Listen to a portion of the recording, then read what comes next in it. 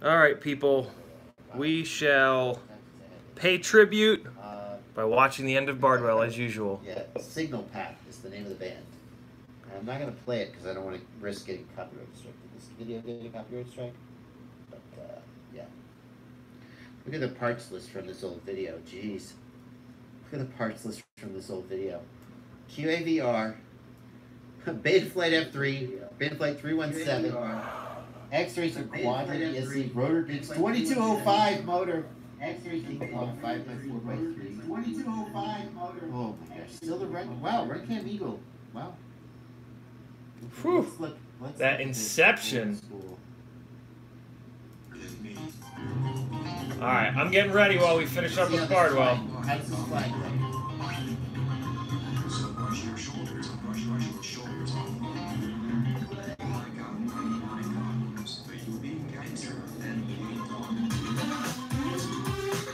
Yeah! But then what? Just turn left. Terrible. Floppy.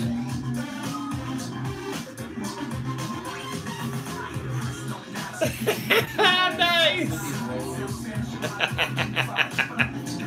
Hey, I already did that. Yeah, I'm okay. There's a wall there. I'm kind of looking at the trees.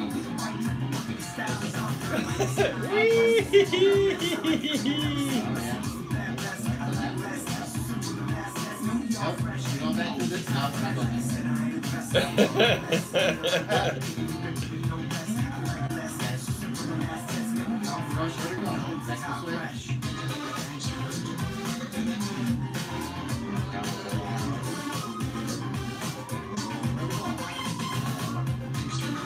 Yo, Naveed, how are ya?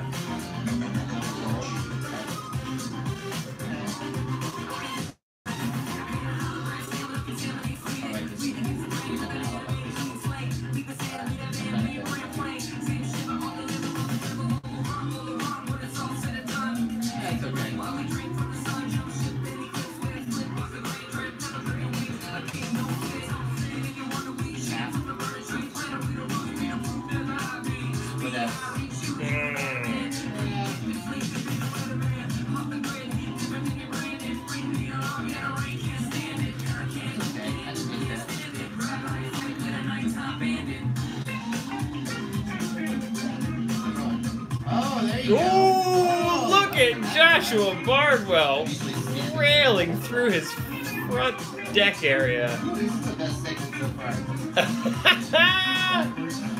There was a little cricket FPV there.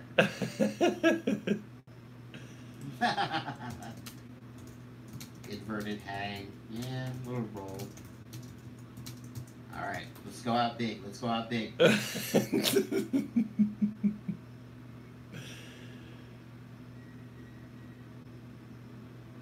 And now he's got no audio at all. Well, we are going to wrap up. We'll go out on this madness. Yeah.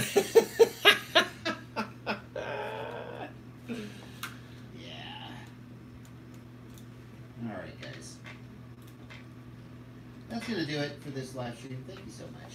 Cutting into Ciati is up. Ciati's posting his link all over my live stream. Get out of here. We'll finish up for the day. Thank you guys so much for coming out. I'm just going to finish up. I'll see you guys Sunday at 1 p.m. when it's my next live stream. And Ciati is live right now on his live stream link posted here in the chat. That is going to do it for this stream. See you later, everybody. Kyle K over on Joshua's channel saying I should do another vertical. Nice. All right, people. Let me get us going here. Oh, wait. Oh, God, it's going to start autoplaying. Don't autoplay, YouTube. Come on, man. There's a crossfire on the floor flashing away. What's up, Griffin? What did I do to the Acrobrat? No, remember the flight controller blew up? New one finally came in. So, vertical stream. I don't know if I'll ever do that again. If you guys bug me, maybe I'll do it again. Let me make sure the camera's pointing in the right direction, stuff like that. So Here's the first question. What do we do tonight? We've got two things. House blog, I will answer that in a second. We've got two things to do. We've got to fix or at least get started, fixing the Acrobrat. Oh, God. Putting a new flight controller in to replace the one that blew up. And we also need to get the 6-inch rig bound.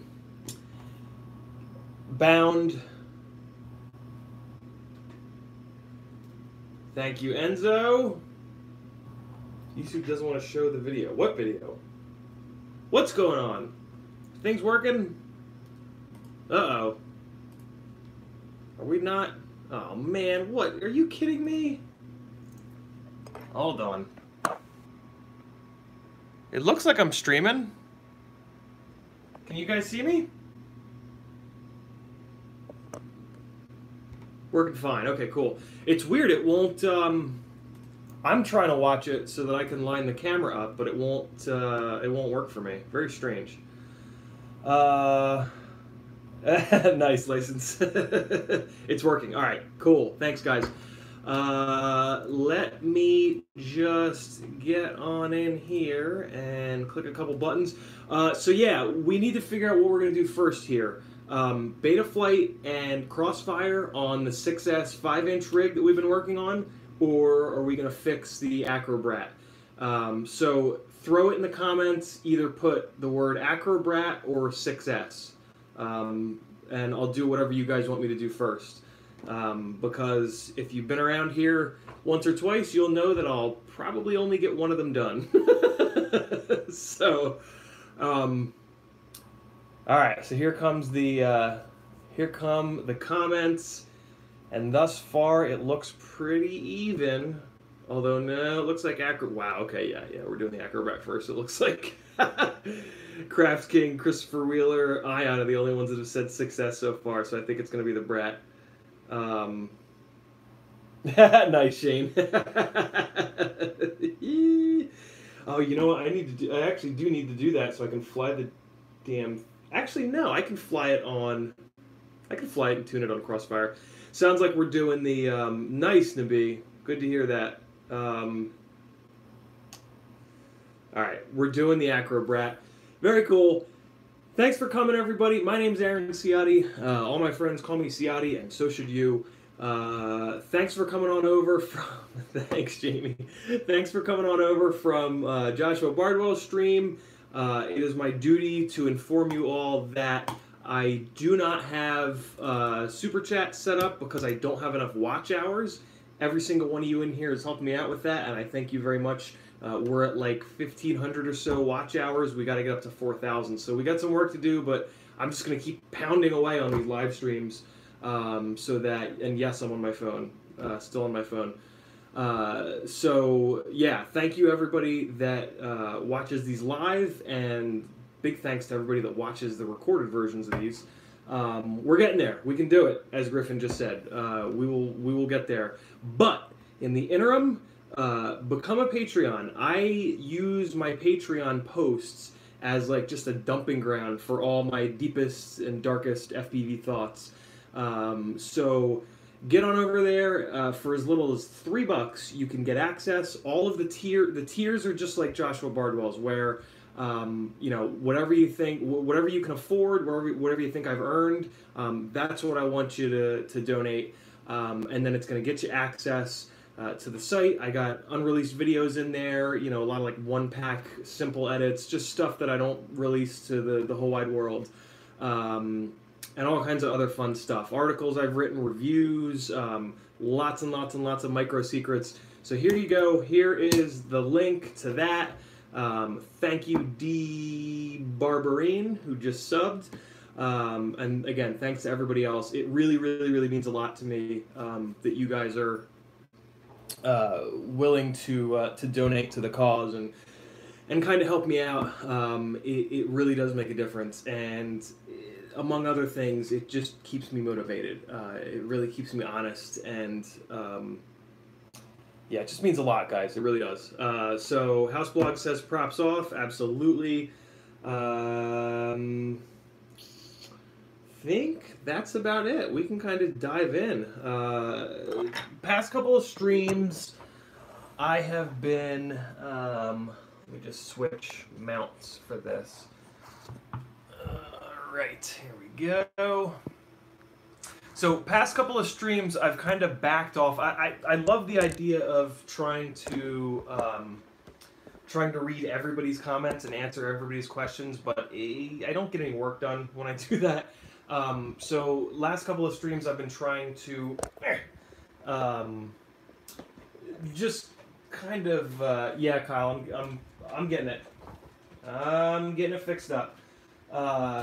Last few streams, I've been mixing it up, and I'll do like 5 or 10 minutes of work, and then look up at the stream. What are you saying, Craft King? Private got to be on your end? What do you mean? Oh, I got to change it from top chat to live chat. There we go. Okay. So yeah, I'm gonna try to continue to sort of refine that. So if you ask a question, I have a big chat window here, so I can catch about twice as many comments as you guys. So like, if your question goes like 2 full screens off, you're probably gonna have to ask it again. I apologize for that, but I just don't have the ability to focus on what I'm doing with this build and intelligently answer questions at the same time. So that's out of the way. I'm trying to think of what other housekeeping things that I should go over before we just dive in.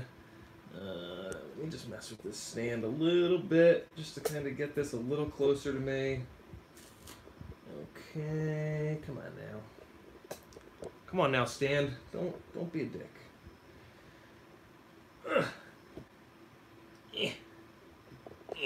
There we go. That's a little better. That's a lot better. What motors are they on the Brat? The Naked Pilot asks. So these are prototype T-motors. These are going to be T-Motor's new F20. This is going to be the F20 Pro 3, I believe. And I've been helping them out a little bit to kind of get some feedback on them. They are absolutely fantastic. They are 1507, 4,000-ish, 4,000-ish kV. I'm not totally sure on the kV, but the big thing about these motors is that they are smooth. It's impossible for me to show you this. Or is it? Let me see if I have a really notchy micromotor floating around. I don't know if I do. Well, so when you turn a motor by hand, and this isn't the whole story, but this has proven to be accurate. Yeah, Private Island. All I do is wave my hands on my streams. That's the deal. That's what you get to look at. It might as well be a podcast. But when you spin a motor by hand, it is either very, very notchy or smooth or somewhere in between. Technically speaking, if the ESCs that we were running were perfect and some other things came together, this would not make a difference. But it does. Here in the real world, it definitely does make a difference. And the difference is that when you spin a motor by hand and it's smooth, it will be smooth in the air. The way that the poles of the stators and the magnets work, they can cause very abrupt sort of like notchiness in the motor. And when there is that notchiness and it starts spinning at God knows how many tens of thousands of RPMs, that vibration goes into the entire frame. And what I have found, and a lot of other folks have found, that when you get a micromotor that is really notchy, that has really defined big steps in when you spin it by hand, those are just going to be sort of untunable, not fully untunable, but you're not going to be able to get a good solid locked in tune with those. And they're also, if you're trying to run an HD cam, all of our HD cam options have a real hard time with jello, so they're going to cause a lot of jello as well. So these represent the second set of smooth motors that we've got for micros. The first was Tommy's Acrobrat 1407s, and they were brilliantly smooth, but they were unfortunately very fragile. They were made for him by Rotorex, and they do a very strange bell design, and the bell ended up being very, very weak, unfortunately. But other than that, I mean, if you didn't crash them, they were totally fine. These guys should be the answer to all of us Acrobrat freaks' prayers. They are a 1507. I don't love how tall the stator is. I wish they were like a 1506 or a 1505. Craft King, yeah, bigger bell spacing, weaker magnets. You can also mess around with how many magnets there are and how many stator poles there are. There's a lot of different things you can do. And it's great that a motor manufacturer is finally doing it for micro motors. 5-inch motors are not... 5-inch motors, I think, went through this adjustment period a long time ago. And they're all fairly smooth. But micro motors are really... have been really underpowered. So I think that the manufacturers sort of made some compromises and let that notchiness creep in there. Also mainly because micros were typically the domain of racers. And for a racer, that's kind of fine. You don't have to go ballistic. You don't have to have such a smooth tune on a racing rig, as I'm sure you guys can guess. But regardless of that, these motors are going to be great. I'm really hoping that those iFlight 1507s are also going to be good, but it really all depends on how they manufacture them. If they made them to be really powerful, they're probably going to be notchy, and that's going to be really tough on a rig with HD. So, that answers the question that I'm sure will pop up at least once or twice more. Hopefully you guys that are in here can field that for me if you don't mind. I'm going to throw up the Patreon link one more time just for good measure. There you guys go. Like I said, $3 or more and you get access. Lots and lots and lots of really good stuff on there. You know, the folks that are currently patrons can tell you they've been loving the content that I've been putting up. So, you know, hopefully for $3 I can save you 20 or 30 or 40 by guiding you towards the right parts and pieces or fixing a problem before you buy something to try to repair it, blah, blah, blah, blah, blah. So, since you guys voted for the Acrobrat, we are going to work on this first. For the contestants that have been watching, you will know that I took this apart because the flight controller that I just installed just randomly blew up. It was the F4 version of this Talon, which has been discontinued. I don't know if this was the reason why it was discontinued, but there was a little bit of a bridge, and it's laid out a little differently than this, but there was a little bit of a solder bridge between one of the pins on the flight controller and the motor signal input, which I was lucky enough that night that we were doing the stream, there were a couple electrical engineers in the chat, and they said basically with our tiny little boards, they put solder paste down and then they put all the components on top, and the guy said that basically he sees it all the time in his line of work, and he just said it looked like they were a little bit sloppy with the solder paste, and that's what caused that. So what we learned from that actually is Jason, that's a good question. I do want to answer that, but let me finish this thought because I will definitely forget it. What we learned with that is before you plug a battery in, amongst all the other things that you're going to do, look at the components. If I had looked at the flight controller with a little 5X loop, which everybody should have, you can get these for like nothing on Amazon. 5X LOUPE. 5X is the amount of magnification. If I had just taken a minute to sit here and look at all the components on this, I would have, maybe I would have seen that solder bridge. So I'm going to practice what I preach, and I'm going to do that right now because I told myself to do it every time I took something out of the packaging, and I forgot today. But you guys are awesome, and I remembered to tell you guys, so now I'm remembering myself. So, yeah, love you guys. So, hold on. Let me just really quickly look. This is great television, I'm sure.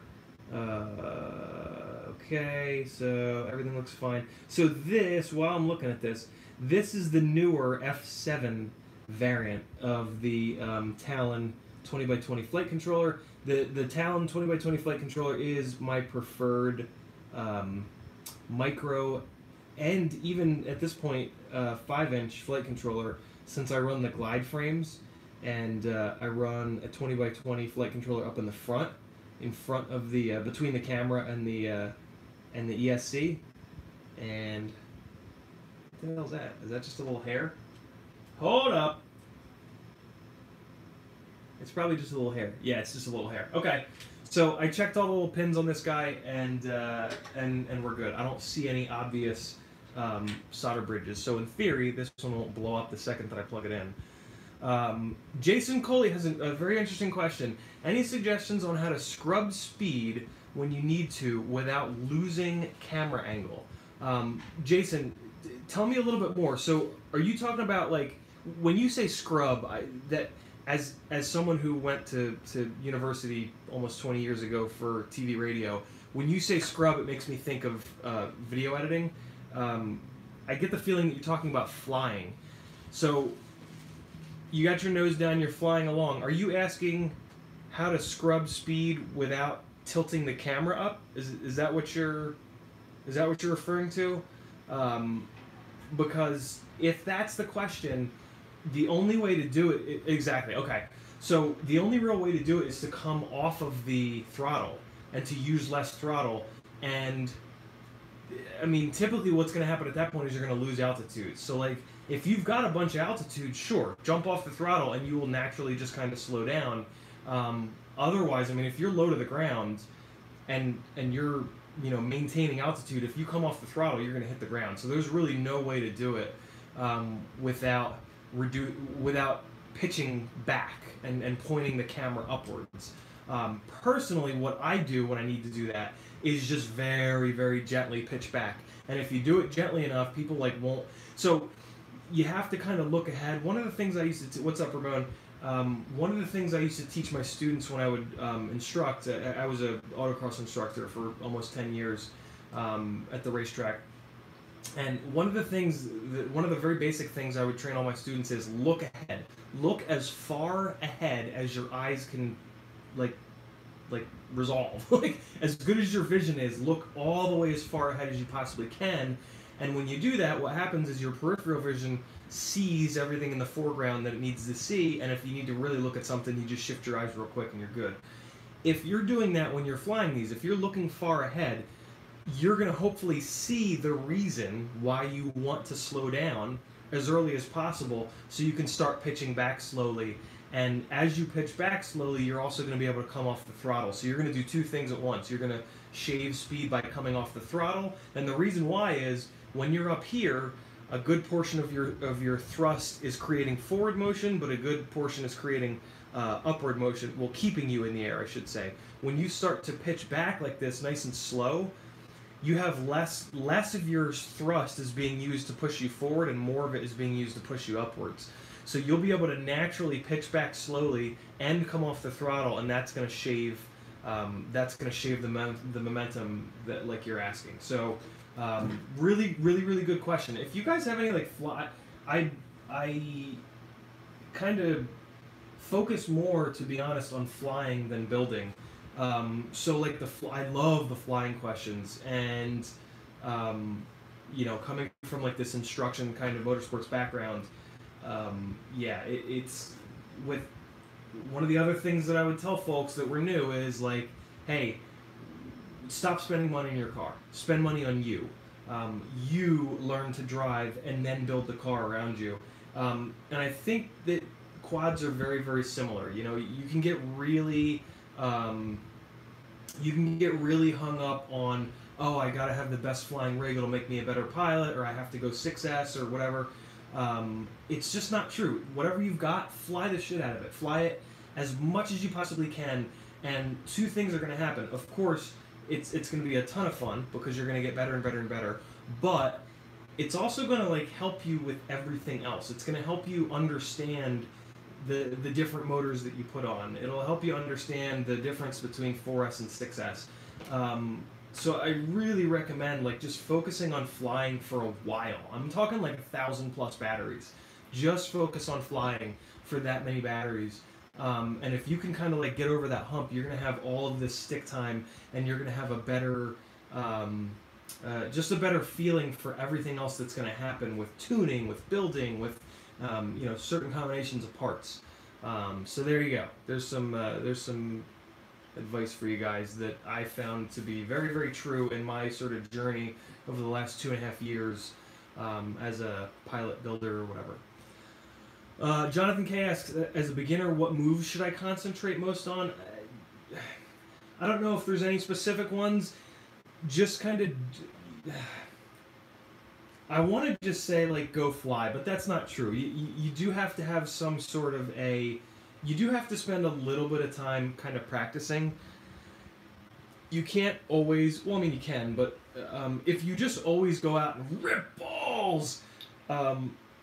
you're not going to do things like you're not going to do the same move over and over again. So like at least once in a while, more often if it's fun for you and if you can stomach it, go out and do like an entire battery find a good like power loop spot, like a branch on a tree or a soccer goal or something, and just power loop the damn thing for the entire battery. Just like see how many you can do in a row. And by doing the same thing over and over and over again like that, you're going to pick up on like these little, like the finer points and the little intricacies of that particular movement.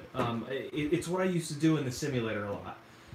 But doing it for real is even better. And if you can find like a nice soft grasp spot, even better yet. So yeah, I think I'm not gonna say like do X, Y, or Z moves, but what I am gonna say is just force yourself to practice.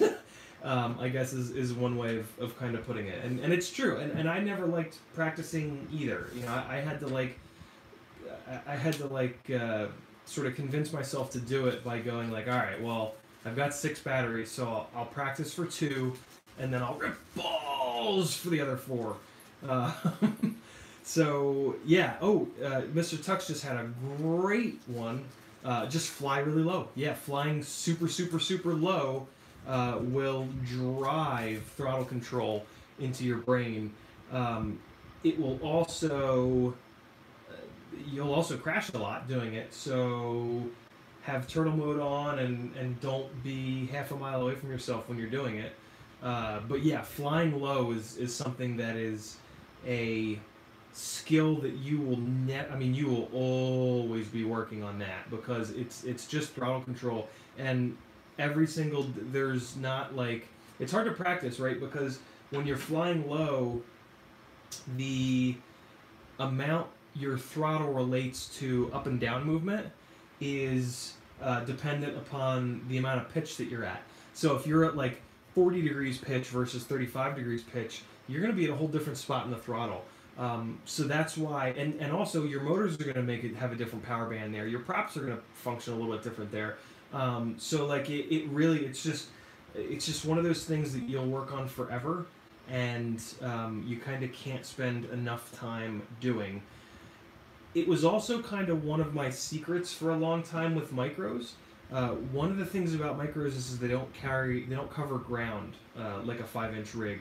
Basically because they're just not making as much total thrust. If you think about it in car terms, right? A 150 horsepower, 2,000 pound Miata and a let's just say a 400 horsepower, 4,000 pound Dodge Charger. Those two cars, believe it or not, are gonna be just about. So if we take traction out of the equation, right? Let's say they both have the same amount of traction. The Miata is actually going to keep up for a while, but then as the speeds rise, the wind resistance rises, and the Miata is just straight up not going to have the horsepower to push the same amount of air. Yes, the Miata has a lower drag coefficient because it's smaller and rounder and blah blah blah blah blah, but at the end of the day, it is the Charger is gonna come rampaging past it, at probably 40, 50 miles an hour, maybe a little higher than that. And it's literally just because of the wind resistance. And the thing you want to remember about wind resistance is it's square. It's a square root, right? So like when you double your speed from 40 to 80, the wind resistance goes up by not double but 4 times. So with micros, one of the things I kind of learned that early on, and I thought, okay, well, how the hell do I give these things a sense of speed? And the answer was flying really low to the ground. By flying low to the ground, you can fill up half the frame with the grass or the pavement whizzing by, and you appear to be going a lot faster than you actually are, and that's one of the reasons why I just like my autopilot is to fly very, very low to the ground. Like if I'm just flying a straight line, it's going to be as low as I possibly can, because of sort of like muscle memory. Jonathan K says, flipping and rolling close to the ground still terrifies you. It shouldn't, because if you hit the ground, you won't be very high, so you won't hit it very hard. So you'll just scrape stuff up. So flip and roll close to the ground all day. You'll get it. And it's super fun. Alright, so let's dive. I just saw a good one. Griffin FPV says, Ty and building Acrobrat with the diagram, and it's still giving me trouble on top of your bad soldering. Griffin, what's going on? Can I help? Let's dive on in here and move some wires out of the way. Of course, this flight controller is laid out completely different than the F4 was. So, like, my positioning of these wires and the lengths that I cut these wires to is now screwed. But that's okay. That's not a big deal. So, as I had discussed the first time we did this build, one of the things that I find to be really important is double A. I have anxiety issues and I chew my thumb, and this is a bacon Band-Aid because I ran out of regular Band-Aids. So there's a bacon Band-Aid for you guys. His cat bit him. I wish I had a non-mental illness related reason for my injury. When we first built this, I talked a lot about like how you orient your flight controller, which direction. So you can put it 1, 2, 3, 4 different directions, although 2 of those directions are kind of stupid. We'll talk about that in a second. But you can also flip it upside down. There's absolutely no reason not to flip it upside down, and now you've got 1, 2, 3, 4 more directions again. So 8 different possibilities, but also your ESC can be in a number of different, the same, 8 different orientations.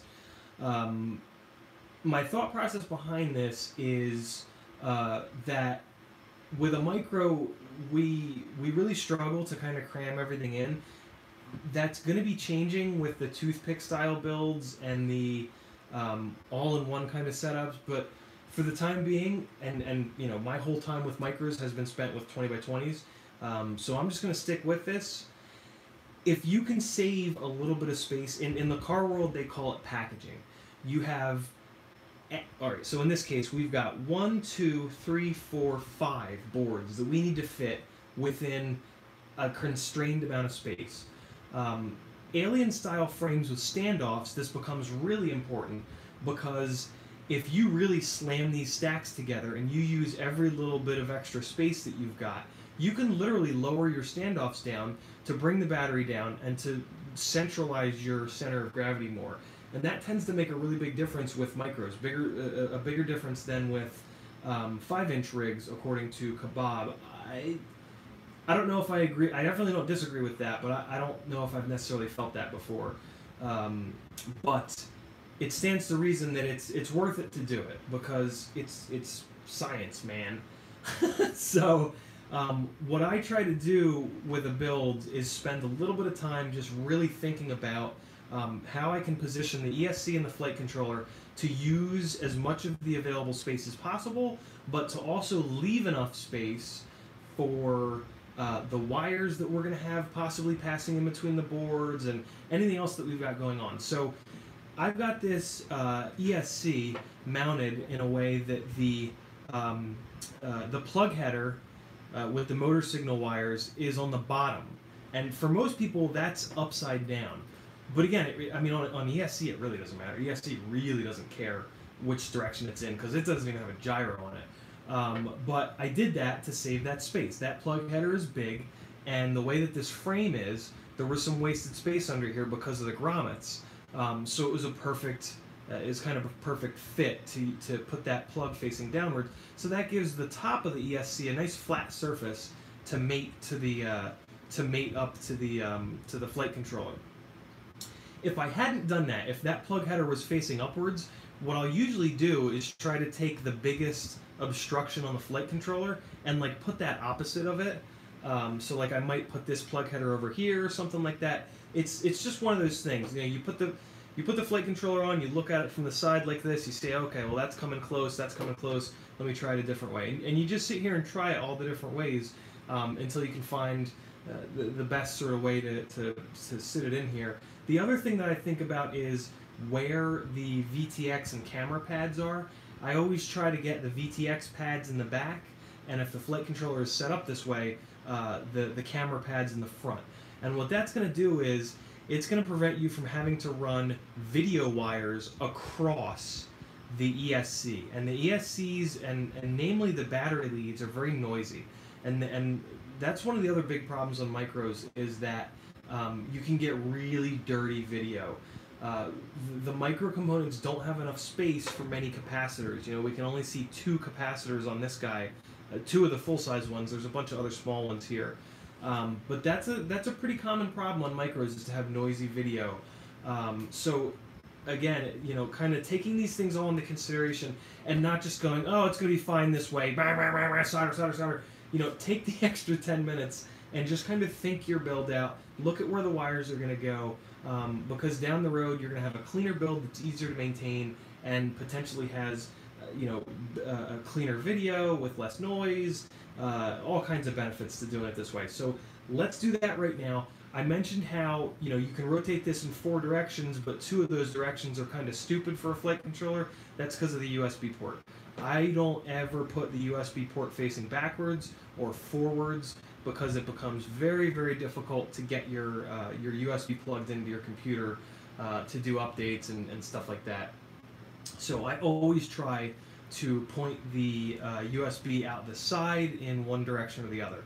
Now, with the Acrobrat frame, we've got another fairly specific kind of thing in that it's got vertical carbon here with vibration damping grommets in it. And what Tommy designed is an old school setup which is called clean and dirty. The clean plate is up here. The clean plate holds both cameras and the battery, and the idea is if this plate has none of the objects that vibrate on it, we've got these rubber grommets, so the clean plate can just kind of cruise along nice and smooth, while the dirty plate is down here with all the vibrators on it, our four vibrators shaking like mad. So your camera is going to get a much more jello-free feed, but here is the problem with that.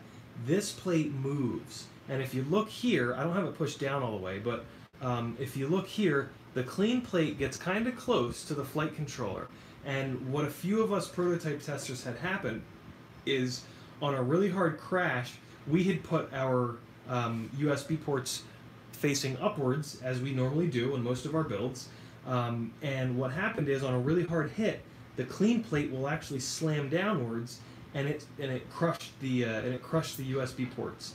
So the super simple fix that we came up with was to flip it upside down and put the USB port on the bottom. So now the top of your flight controller is free of anything that's sticking up, and now this clean plate has plenty of room to move up and down, and you don't have to worry about bashing your USB port, which it sucks. When you smash a USB port, it's super annoying. It's not the end of the world because we can do everything through the OSD, But you know, at that point, you kind of can't do any more firmware updates.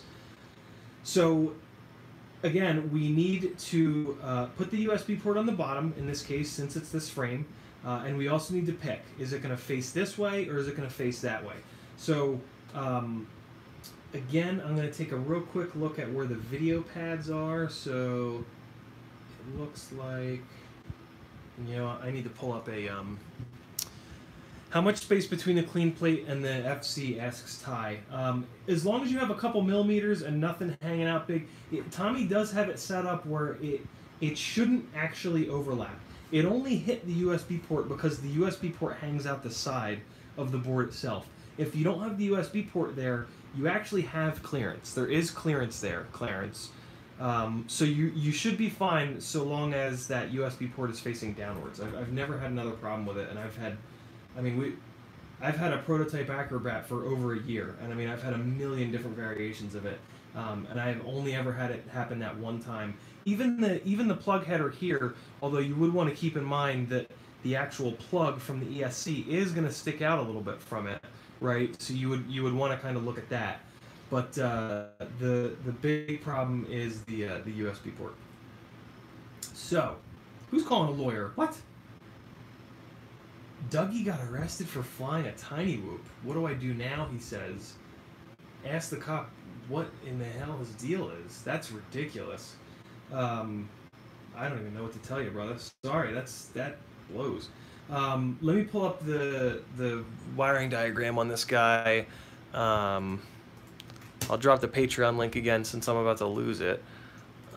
Hopefully it stays on screen long enough to get it back. You guys want to watch me type? That'll be just enthralling, I'm sure. Oh my god, everything's falling! So we want to go Talon F7 MPU 6000. Alright. Fantastic. Yeah, right, Jonathan?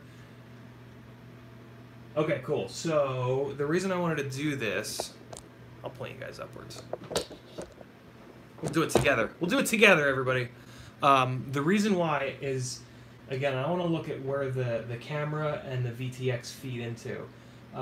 So on this drawing, we've got the camera up on top here, and then where is the VTX? There's the VTX. See, so this is what I'm talking about. This is one of the many reasons that I love the Talon board. They've got the camera, inputs, and power up on one side of the board, and then they've got the VTX on the other side. So we're not going to have to run any video wires along the length of the flight controller or the ESC. ZDKS, are you going to go with Betaflight 4.1? Yes, I already put it onto my current 3-inch setup. And I'm not going to do RPM filtering quite yet, though. I'm going to wait until that RPM filtering is a little bit more tested, is the word that I'm groping for. All right, good deal. So, from that, if I rotate it like this, that means the camera is here. Okay, so, oh yeah, CS for camera signal. All right, so I want to put that up front. That kind of makes this a nice, easy decision. But I do want to talk through one more consideration. So, in this orientation... Oh, hold on. I gotta hook you guys up.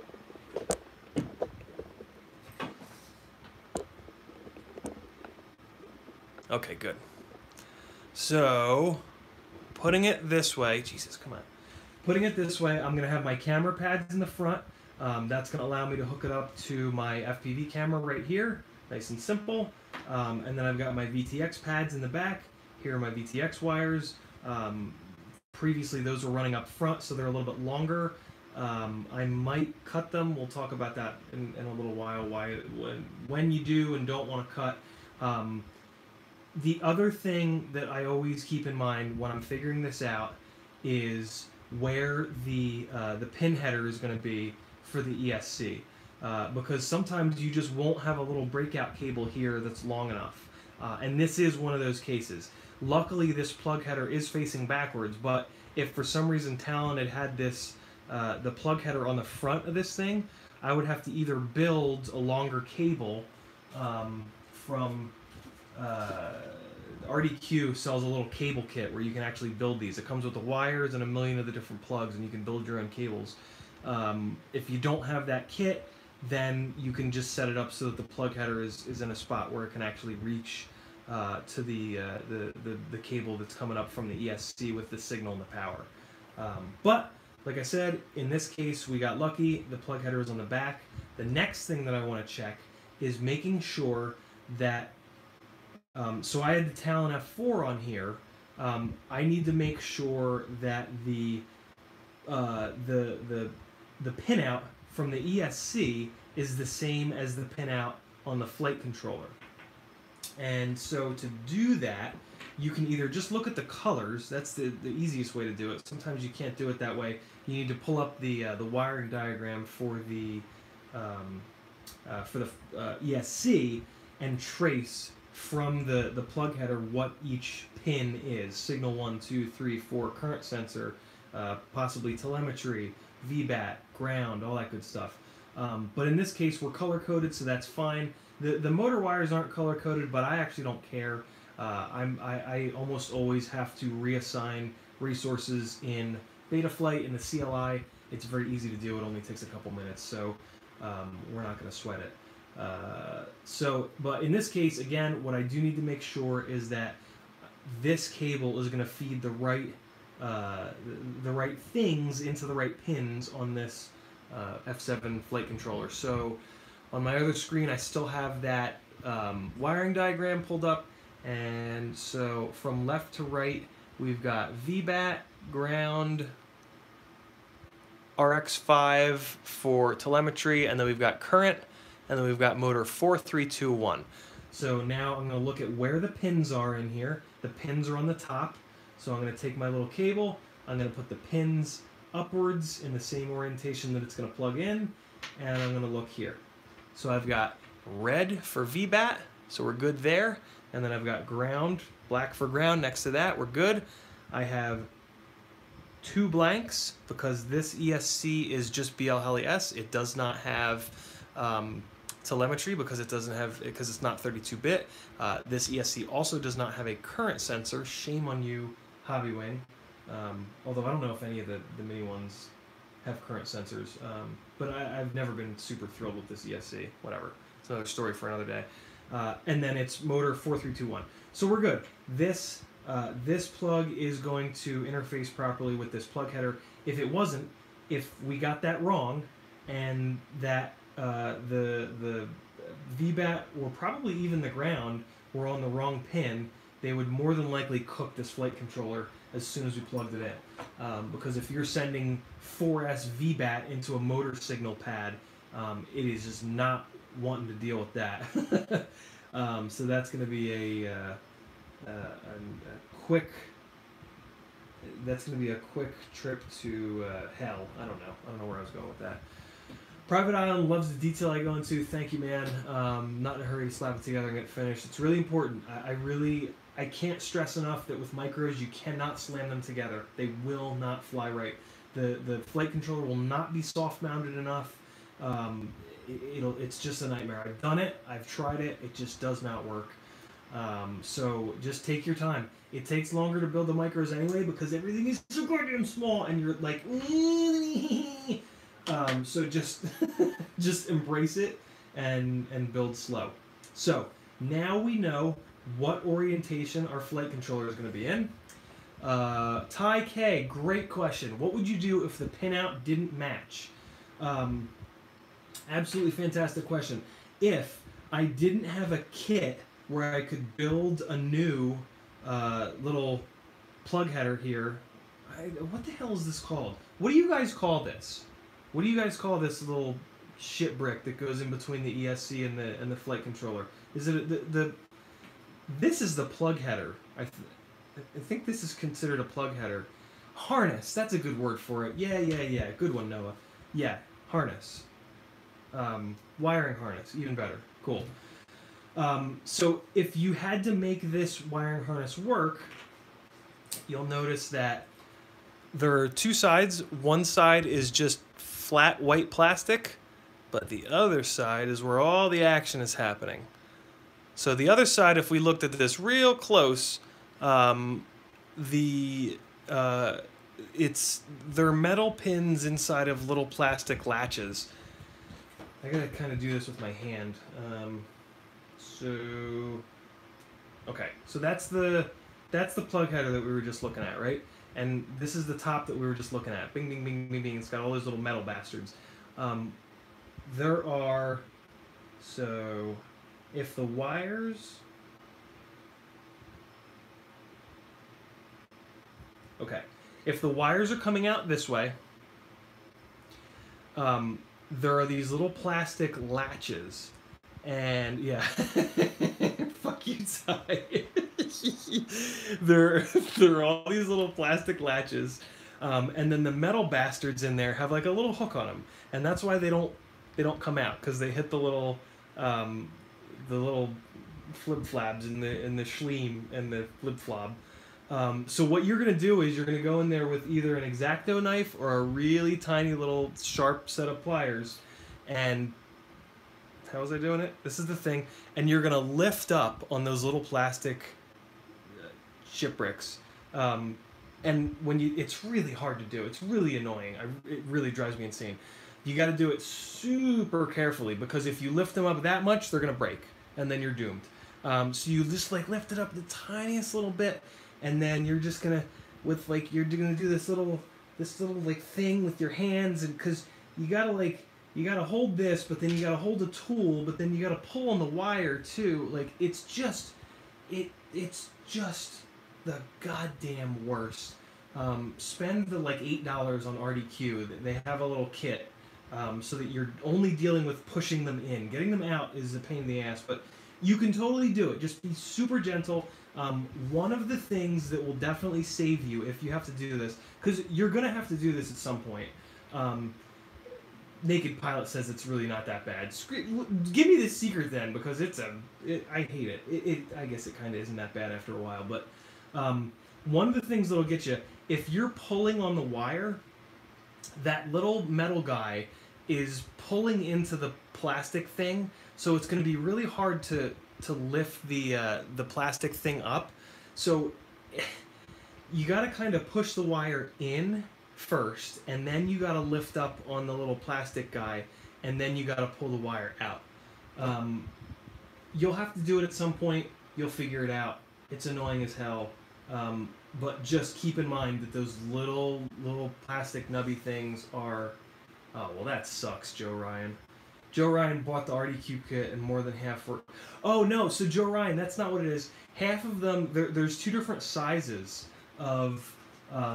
there's two different sizes of these connectors, man. And half of them are for the bigger ones, and half of them are for the smaller ones. So that's what's going on. I keep them separated here. I can't possibly imagine a world where the camera will focus on this, but we'll try it anyway. Here are the two different sizes. The difference is annoyingly small, but if you look real carefully, you can see the size of the pins. So that's what's going on, Joe, in your kit. You've got half. I used to know the name of them. They're like some kind of JST connectors. There you go. People in the chat are hooking me up. So now the question is, which box did which one come from? Okay, we're good. Yeah, the fact that they use two different sizes is infuriating beyond the bounds of rational thought. And and what's really annoying is like Runcam will use one size, and then Fox Steer will use another size. I'm like, man, this hobby is like such a perfect example of why standardization is so important, because not having it leads to you thinking that RDQ sent you garbage, and you're more than never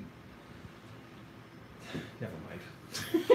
That's a tangent that I can't go down. Night to be. So that's where we're at. Let's start soldering, as the Brits say. Who caught the British stream yesterday. Anybody? So let's talk about cutting the wires short. The you can see, so pluses are going to be that you can save some weight. It's a cleaner build. Big minus is going to be that if you ever have to switch the flight controller, the pads might be on the opposite side, and the wires might not be long enough anymore. As much as I want to cut these things short so that they're just the perfect length and I save a gram or two, I switch components enough where I'm not going to do that. I am going to leave these the length that they are. I have cut these kind of specifically so that they're just long enough to reach the back, the opposite side of the board, right? That's pretty much all you'll ever need them to reach is the other side of the flight controller. So I'm going to leave them like that so long as they don't cause any issues with like too many. Sometimes if you have too many wires up in here, they can all kind of bunch up, and you won't be able to fit. You won't be able to fit all the components down nice and flush. Private Island says some of the wires have one size on one end and one size on the other end. Yeah, that's super fun, Private Island, when it's the big on one side and the small on the other side. Oh my god. So yeah, let's just get after it. I just kicked the soldering iron on. With the Talon board, they've got pads on both sides. So I tend to just like sit it up here on the tops of the standoff so I can kind of solder to it. The only thing to be careful of when you're doing that is make sure no solder balls go anywhere that you don't want them to go. Just keep your eye on it. You can see the solder balls when they happen. Don't ignore it. If you see like a little explosion, get your loop back out and look for any solder ball that might have jacked your stuff up. So what I want to do is I'm going to solder everything that needs to go to the bottom first, and then I'll be able to flip it over. Wait, no. Okay, I want it like this. Yeah. I'm going to solder to this side first, and then I'm going to flip it over for the install, and then I'll solder whatever needs to go on this side second. So let's get going. Alright, so wiring diagram says on the top is going to be the camera, the receiver, and the VTX. So I might not have to solder anything to the bottom because I think S-Bus is on top. Alright, well that works. So yeah, let's do some work. So now is when I'm going to pretty much ignore the chat. I still love you guys, I swear, but for people with eyes, something has to be visually happening or they're going to punch me in my mouth. Rightfully so.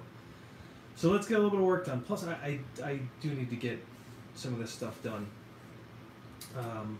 Let's move some things out of the way here, just so that it's not quite so much of a hot mess.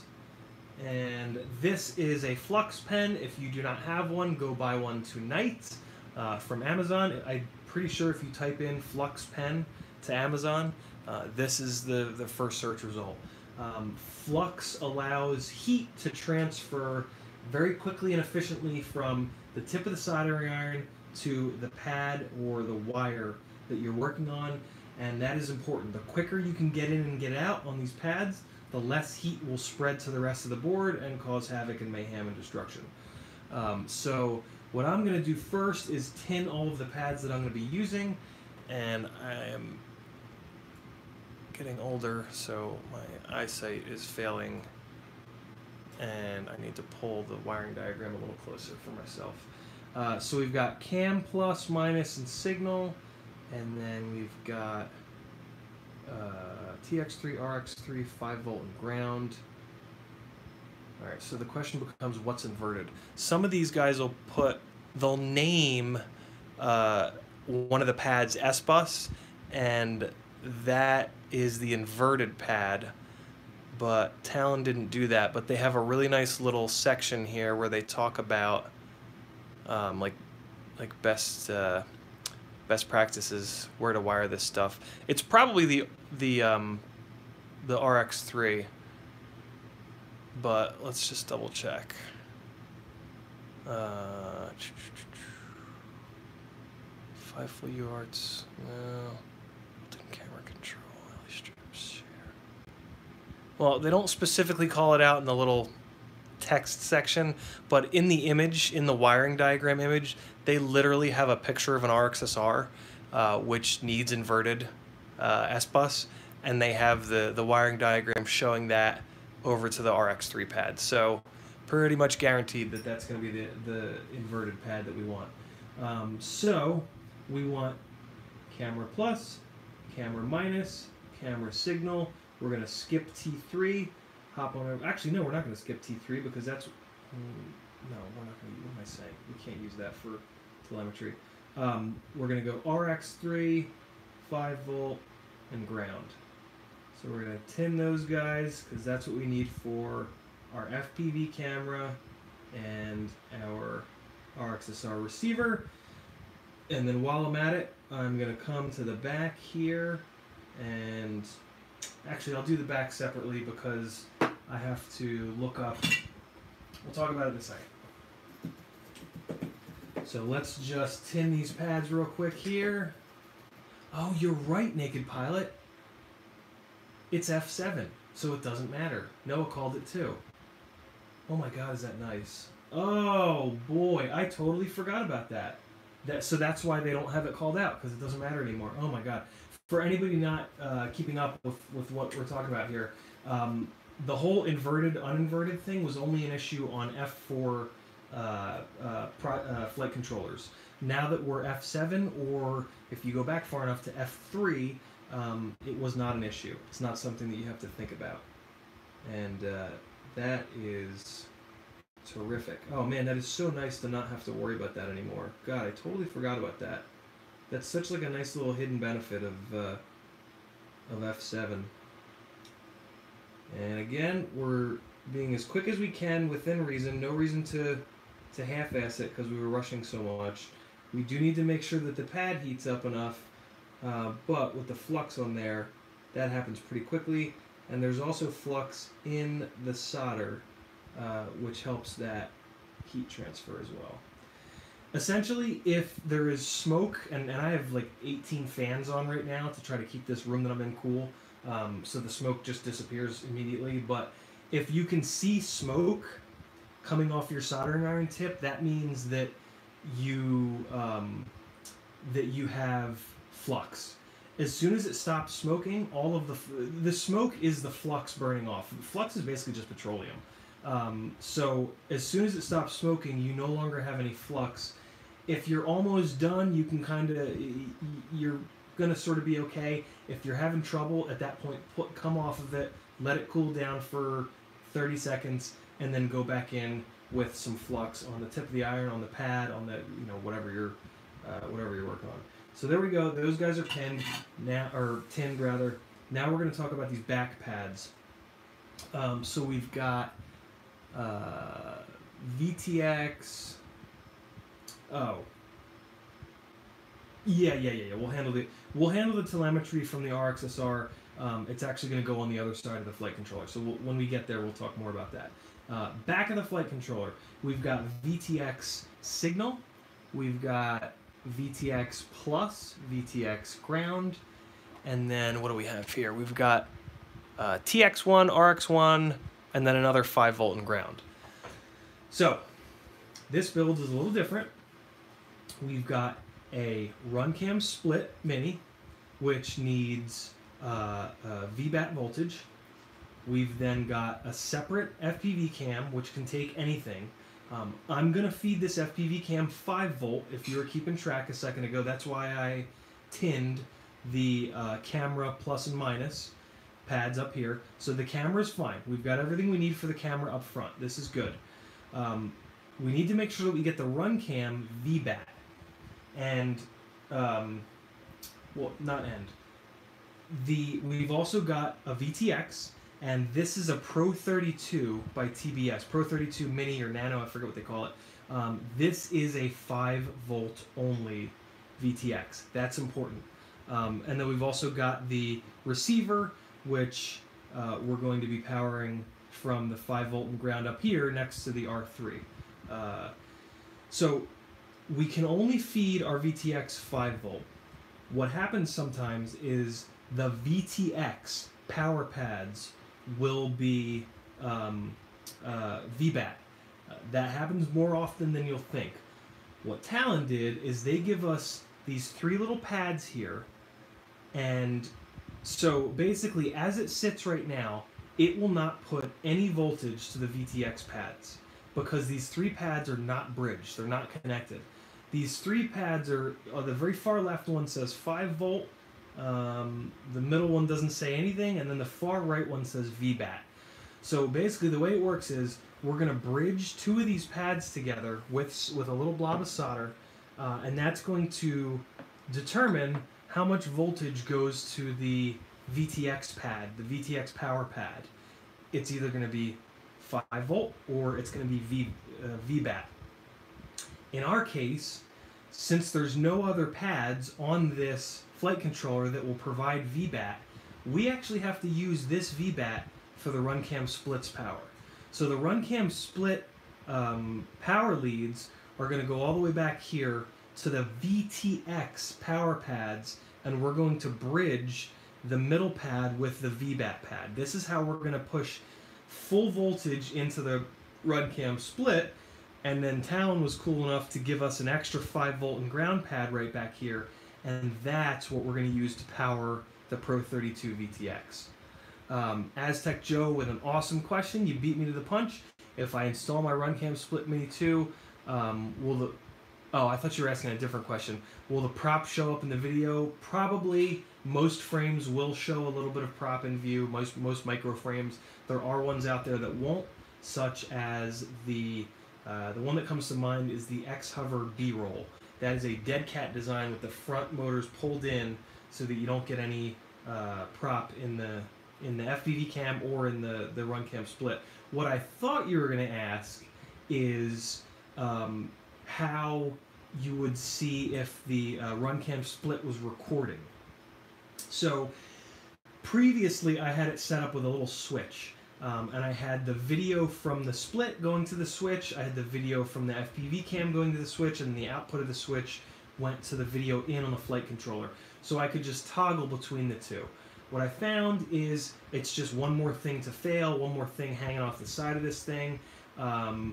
So what I've chosen to do now, and I don't need to see what the RunCam sees other than when I change quality settings, and I really don't change the quality settings. I leave it at 720, 60, or no, not 720, 1080, 60 all the time. So I just set it and let it go. So what I'm doing now is I wired up just a video. So I found a female connector that matches up with the with RunCam's connector that plugs into their FPV cam, and then I found the female one and I put that on the video lead for the RunCam split. So what I can do is if I ever need to look at the RunCam split video, oh, you know when else you have to do it? You have to do it when you screw up the lens and you need to refocus the lens. That's actually kind of important. You do have to set up a way to look at this thing at some point. So yeah, I just put the female lead. So now if I need to look at the RunCam, I can unplug from the RunCam Sparrow 2, and then this plug will plug directly in here. And now, and the other end of this plug is feeding into the video in on the flight controller, so I can quickly and relatively easily plug in the split, focus the camera, change the video settings if I need to, and then unplug it, plug my FPV cam back in, and now I have a good quality FPV feed that is much more comfortable to fly through than the Split Mini.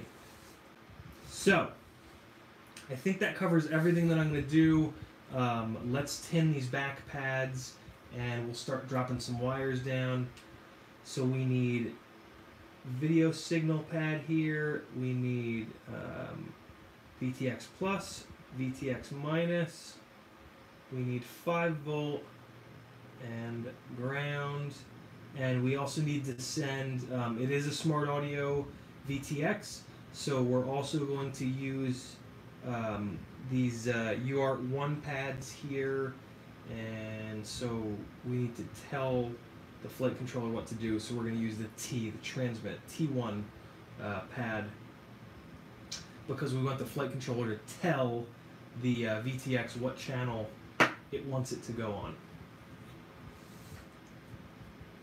Aztec Joe had to replace the RunCam split mini cable twice already. Why?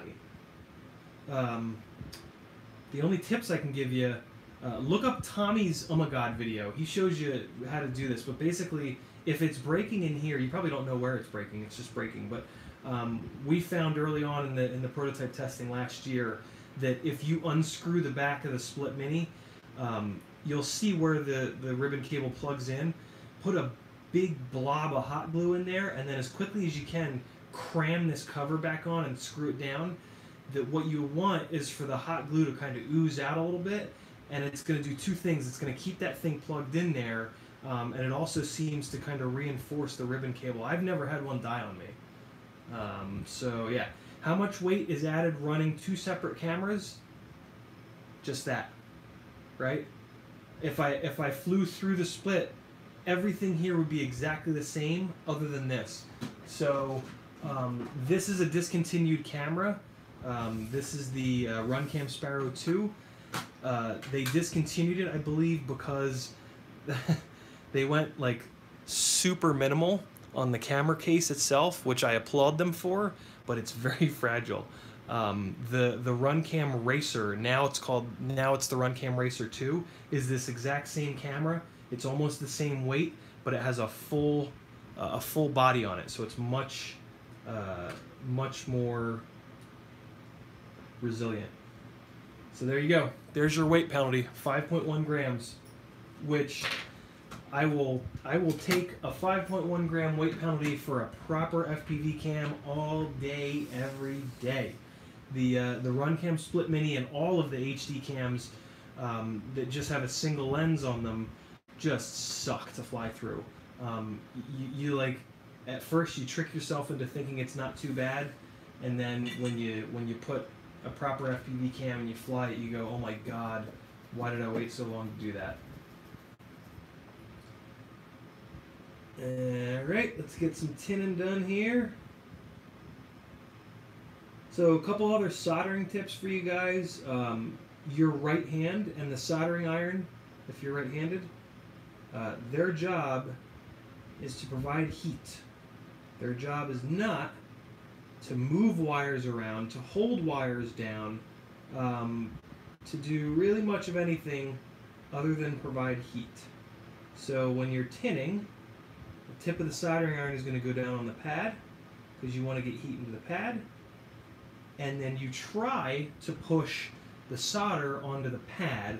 A lot of times you hit the corner of the pad and the iron, that's fine, but ideally you want to push the solder directly into the pad because that makes sure that the pad is hot enough.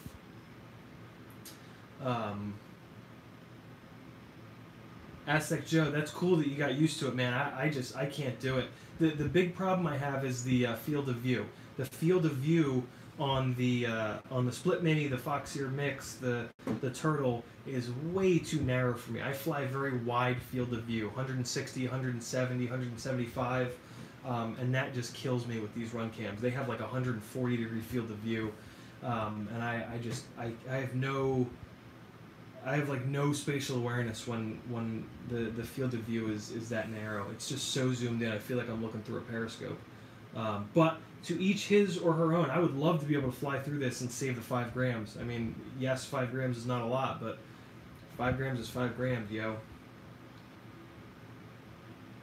So now we can start soldering wires down.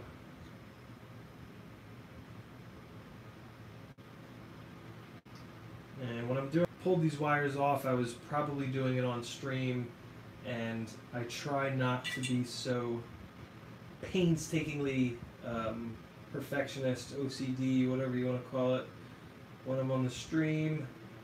Which is good practice. I mean, there's doing it right, and then there's being insane. And I am definitely on the being insane side of that equation. But, you know, it's gorgeous when it's done, and it works a long time, and it doesn't fall apart in the air. So it's not all bad. It just takes forever, and I'm sure it would be super boring for you guys to watch. Yeah, RunCam Hybrid is the answer. That is going to change some things and make some micro setups HD capable that can do some wild stuff. Why does my screen keep blacking out so often? Did I change the energy settings? It's going to do it every 10 minutes. I'm going to pull my hair out. Hang on a second, guys. You're going to have to look at my inner elbow.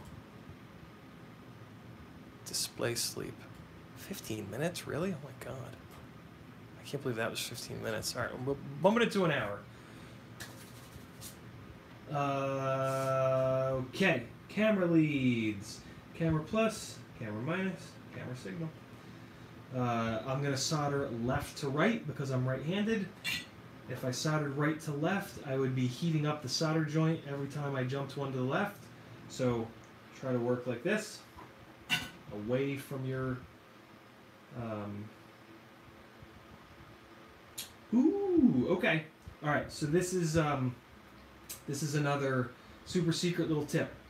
To avoid video noise. Who's that?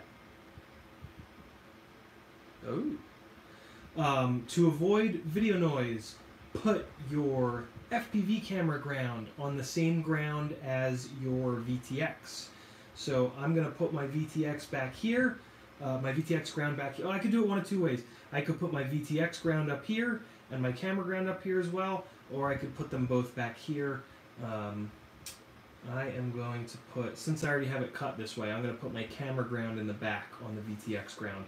It does mean that you need to put two wires on the same pad, which is kind of a pain in the ass, but you'll get it, and it's worth it. And so I'm going to do that from underneath. Actually, no, I'm not. So more often than not, on a normal build, I try to keep the wires away from this area because there's a battery strap, and I don't want the battery strap to catch the wires and rip them off the pads.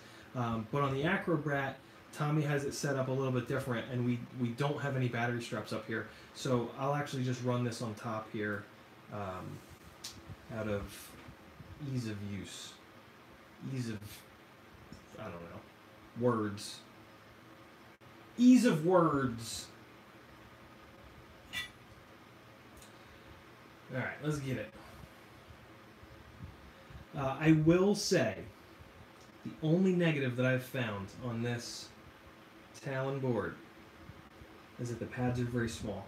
That is the case with all 20x20 flight controllers.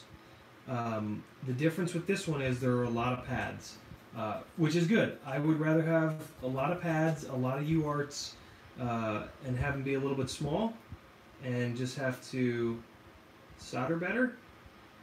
But fair warning, if it's your first build, it is going to be, I'll put it this way. If it's your first build, and you can build one of these things, everything you do from that point on is going to be easy, especially building a 5-inch rig. It is just going to be absolutely so simple. Because you're essentially sort of like swinging with a weighted bat if you're into baseball or know anything about baseball. Alright, so there we go. And now we want... So, and along those lines, I actually didn't need to tin that camera negative pad.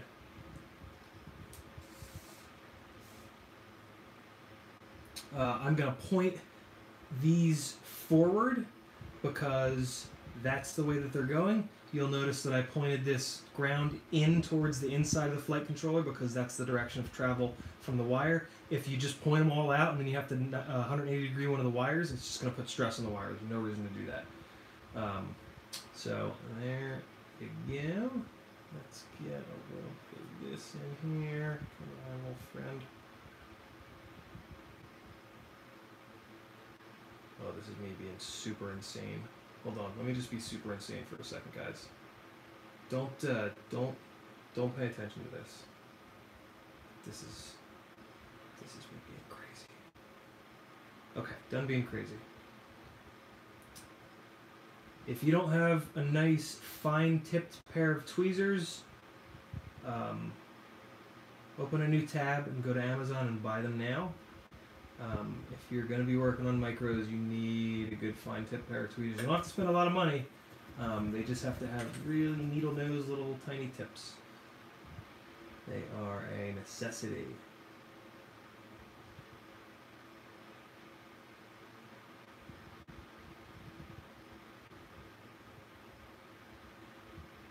Okay, and I think, yeah, I got this turned up a little too hot. I thought that melted awful quick. And I'm also skipping steps here, like I should be tinning the tip of the soldering iron, but I've done this enough that with a tiny little 30 gauge wire, you can actually just get in and get out and get a perfectly good solder joint. But if you're new, don't skip steps. If you're new, do it right. Tin everything, flux everything, because my God, it just gets so goddamn frustrating when you're new, and especially like with soldering, you can just wreck stuff. So do it right, spend the extra time. Until you've done this 100 times, it's going to be a lot faster to do it right the first time than have to come back and screw up and get angry and burn your fingers and stab your significant other out of frustration.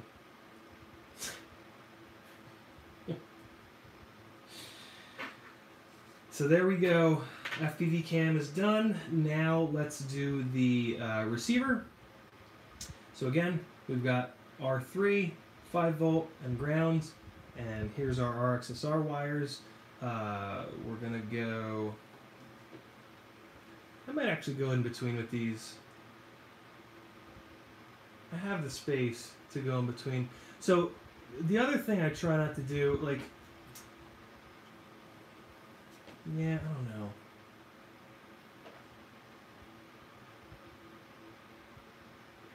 If I go under, yeah, I'll go under it. Here's the thing we want to remember though. We are gonna flip this flight controller when we're done. So we got to pay a little attention to what's going to happen when we flip this, right? We're going to flip it like that to get the USB facing downwards. So those pads are going to go to that side. So like, yeah, we're going to run them. We're actually going to run them directly to it. Oh yeah, that's funny. So I yeah. So this is now on the inside too. I lost track of that, right? So I put this, what I said was going to be on top. When I said that, I forgot that we're going to flip it. So it is actually in between, but that's fine. Doesn't matter. Whatever.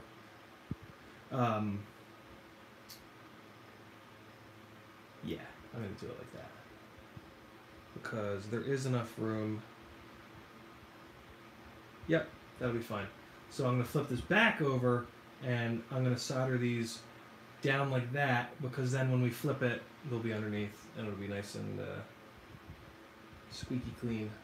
The other option being, basically, I run them over top, and then drop them down, which is not a terrible idea. We'll do it this way, whatever.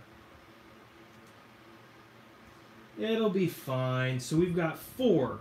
We've got an S-bus, we've got a telemetry, power and ground. I always forget if it's the yellow or if it's the green that are S-bus. I think it's the green. RXSR wiring.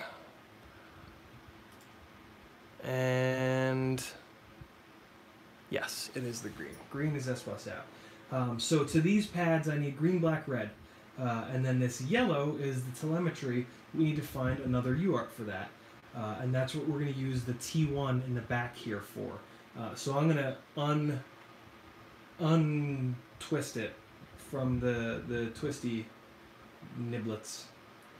And then I'll actually probably cut this down a little bit and then just pop it onto there once we start soldering to the back. The whole twisted pairs thing, from what my father has told me, doesn't do anything in the real world. I twist them together like this just so that it's a little bit neater, and just so that they're held together. You don't have to do it. If you don't like it, don't do it. So, what do we got all the way off on the left there? We need to put S-bus on that. Let's get that done. It also kind of helps with, like, you'll see when I get this first one tacked down, the other ones will be like right there, and it just, I don't know, it just makes it easier. Just one of those things.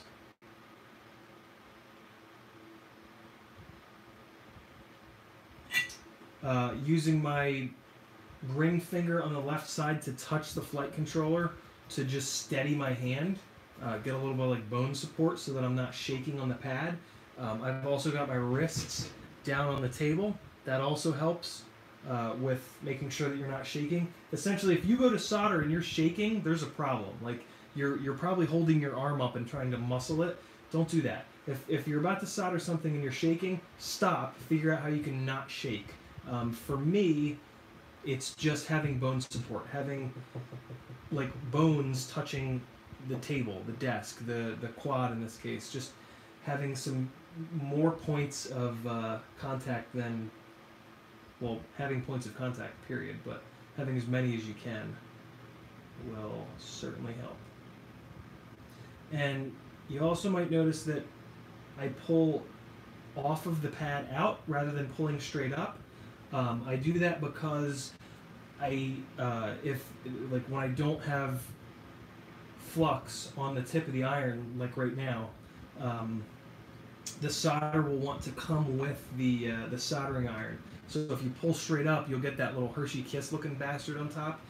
Whereas if you pull outwards, you won't get that. You'll just get this beautiful little rounded off solder joint. Solder joint. Yeah, so see, now that one's tacked down, because of the fact that they're all twisted together, the power wire is just like perfectly right here for me. Feed it over, hoop it down, and away we go. And one more, which is our ground. And so now this pad becomes difficult because of the rubber grommet there. So I'm going to rotate. Always move the work to you. Don't do one of these things where you're... rotate the work around so that you can have your hands in the normal place. Naked. It'll always be solder for me.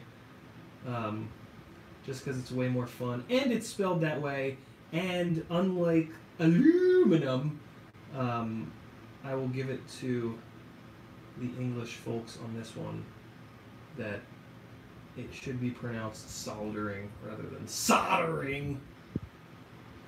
Plus soldering sounds too much like sodomy. Yeah, I said it. I said it. Quick inspection, because I think I didn't get quite enough solder on that last one, and sure enough I did not. Let's just... So we could add a little bit more one of two ways. We could put the iron on it and try to add solder. What's going to happen potentially if I do that is the wire is going to try to pull off of that pad. What I'm going to do instead is I'm going to add solder to the tip of the iron. I'm going to turn the temperature down a little bit so that it doesn't burn the flux off right away.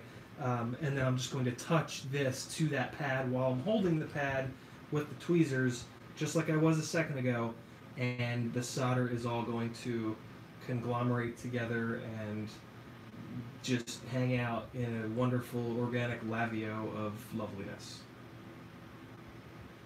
These are tiny pads, so we don't want to add too much solder to the tip. Still smoking, just stopped smoking, pull off the pad, and I didn't add quite enough. So the other thing that's going to happen is, on a lot of soldering irons, And there we go. Now we're good. On a lot of soldering irons, even if you add the solder to the very tip, it's going to want to move back a little bit. Solder travels towards the heat, and the heating element is down here. So if you put solder on the very, very, very tip, it's going to start to pull down like you're seeing this one doing. There's nothing that you can do about that. That is just the way it is. One of them things. Let me just check it one more time just to be sure. Yeah, that's plenty. So that's all that we're going to do on this side. The next thing I do is give them all a nice firm tug, because if they rip off now, I'm going to be happy, as they're not ripping off while I'm in the air. There is a school of thought that by doing that just there, I fatigued all of those solder joints and made them more, increased the possibility of them flying off in flight. I've always done it this way. This is the way my dad showed me how to do it, and it's never bitten me in the ass. So I'm going to continue to do it this way, because quite frankly, it's easy to have a cold solder joint. It's easy that when the solder is drying, cooling, for you to just move a little bit and create a cold solder joint, and that'll pull right off. So I would rather do it this way and have a better feeling of it being stronger. So now, I guess we still have to do the back ones. Yeah, we got to do the back ones before we flip it. So let's get this out of the way. And alright, so we need power from the RunCam Split Mini. So this is where I want to kind of, again, think about the fact that I'm going to flip this over. When I flip it over, the pads are going to go from one side to the other, and I always want to try to prevent all of these sets of wires from doing this in between the two boards and stacking up. So I know that the power wires are on this side of the RunCam, and they're on this side of this flight controller. But again, when we flip the flight controller back over, they're going to reverse. So I just want to like kind of spec that out to see what it's going to cross over with. So it's going to cross over with these guys, but I can probably make the cross right up here. So it'll just like, yeah, that'll be totally fine. So if I put them like that, it's going to be perfect. Okay, so that's good. And I'm also going to route these wires forward again, like we were talking about a minute ago. Oh, and I also need to bridge the, oh, that would have been so annoying. The first time I did a build with one of these flight controllers, I forgot to bridge them. And when you forget to bridge them, it doesn't put any power into that. And then you got to pull it apart and bridge the stupid things. So I'm going to do that right now, and I am going to do it with flux, because these pads are so close together that it's very easy to have the solder blob cover all three. So I tried to just flux those two, but I know a little bit of it got on the 5-volt pad, but that's okay. We'll just be very careful here. So I'm going to heat this pad, I'm going to heat the VBAT pad, and then I'm going to add some solder. And it's not cooperating. There we go. And so I'm just going to put the iron in between these two pads and pull straight up. And now, so that didn't do the Hershey Kiss because there was still flux. When there's still flux, it'll make a clean break, and then the solder will kind of round itself out. And that's exactly what just happened. Later, Naked Pilot, you leaving? Oh no, Noah's leaving. Thanks for everything as always, Noah. Hey, Noah! Huge shout out to Noah. He sent me... Oh, it's plugged in. I don't know if I can unplug it. He sent me his extra Crossfire Micro, or Mini, or whatever the hell it's called, thing. What the fuck is this called? Module? Sure. He sent this to me because he's not using it to get me up on Crossfire a little bit sooner than I thought. Huge thanks, brother. I really do appreciate that. He did... Ooh, here we go. Here's a good segue. He did that via the secret Facebook groups that you'll get access to for the low, low price of at least $3 if you become a Patreon of mine. One of the perks is I have 2 hidden secret whatever Facebook groups. One of them is called Micro King's Castle with Ciotti FPV. The other one is called Ciotti FPV's Swap and Shop, I think. 2 tight-knit little communities of all of us freaks. The Swap and Shop is cool because it's trusted people. You know, it's not 10,000 people waiting to rip you off. Yeah, so there you go. Power. Okay, let's feed some power to the RenCam split. Before we do that, because of the fact that the video signal pad is all the way off on the side, I'm going to take care of the video signal, which I always put on yellow, and you should too. Yellow in the video world is just sort of like the color for your signal. I'm going to run this, so when I flip this, I'm going to flip it that way. So I'm going to run this under.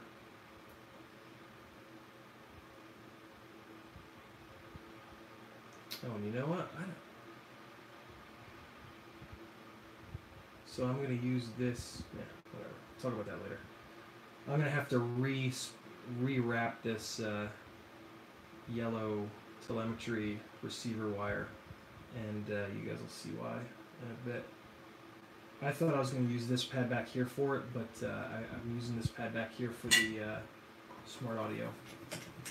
That's totally fine. So we're going to get this video signal here. There we go. And now we're going to put the RunCam split positive. Just separate these two a little bit. I hope you guys are having a good time in the chat because I am just completely ignoring it at this point. But I will take a little break once I get these soldered down, and we can have a chat, my friends. I'm also kind of paying attention to, like, I'm putting these wires over this one. I fed that video wire under the other one, just because when I flip it, I don't want a big clusterfuck. So yeah, we'll be fine. Does anybody try to watch this like with kids? Do I need to try to not curse? I might not be able to, for the record. I curse a lot. I don't curse a lot, but I'm not good at not cursing. But if any of you guys have to like sneak watch this, any of you guys that have kids have to like sneak watch this with headphones or something, I am willing to try to not curse. But you gotta let me know in the comments. Alright, so as always with ground pads, they're all connected, so they suck up a lot of heat. So I'm going to turn the iron up a little bit, and I'm going to... Oh yeah, it is late. Yeah. No, Private Island, I will not watch my fucking language. Yeah, that's true. Maybe on the European streams, since there are U.S. people on there and it's during the daytime, maybe I'll try to not curse on that one. Alright. So there we go. Now we've got the VBATs hooked up to the RunCam Split Mini. I don't know. Yeah, I detected the sarcasm, Private. Griffin's got kids. Oh boy. But they're asleep. That's good. So there we go with that. Let's just keep mangling here. Let's just keep blasting through wires before we take the break. I want smart audio here on T1, so let's do that real quick.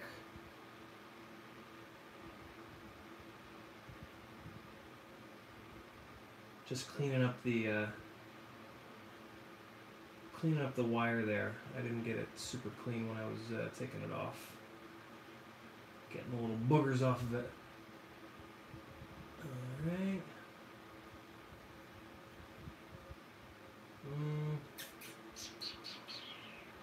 How can I get this?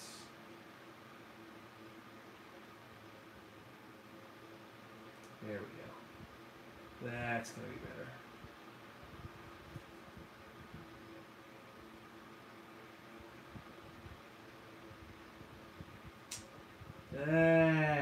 That's what we needed. Let's clean this up a little more even. That's the ticket. That's the stuff.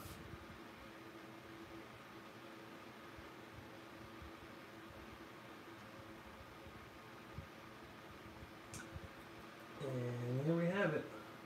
Nah, that's not quite flat enough. Let's get that a little bit better.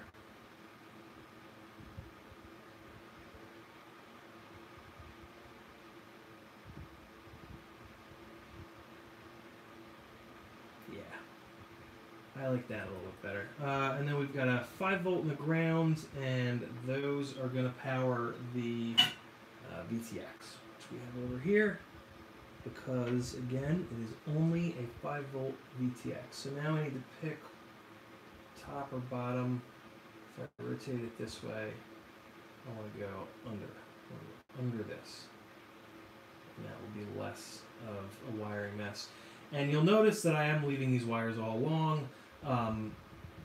Hopefully I won't have noise issues. If I do, I will shorten them up at that point.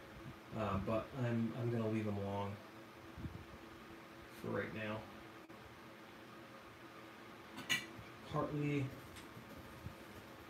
because I just want to rip through this, because I do want to get over to the 6S build. I really do. I might be flying with steel tomorrow, and I would love to have that rig put together. Because he's one of the main fucking people around here that pushed me into going 6S. So if I don't like it, it'll be nice to be able to say, idiot, you were wrong. But I'm sure that he's not wrong. So this is an interesting one. I'm going to do this a little different. I'm going to do the ground first because it's a double, and then I'm going to do the 5-volt. And let's do this as right as we can, because it is a pain in the ass to double these up. Basically, the big pain is the one that's already soldered down is going to want to move around a lot of times. If you have one of those multi-hand things, that can certainly help. But those take a long time to like get set properly, and I just don't. I've never been able to like get it into my workflow here in a way that saves any time.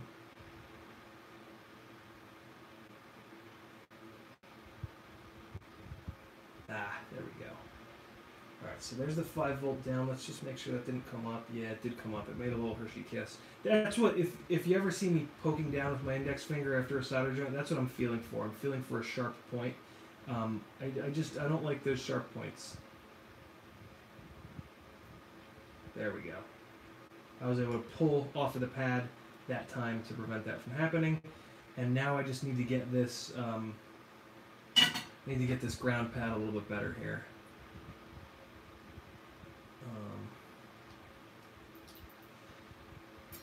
It gets down, but I want to make sure it's really down. Oh, this is better. This is what I want. Yeah. I'll do it from this side. What's nice is since it's doubled up, it's now twice as high, so I'm not going to touch the pad next to it.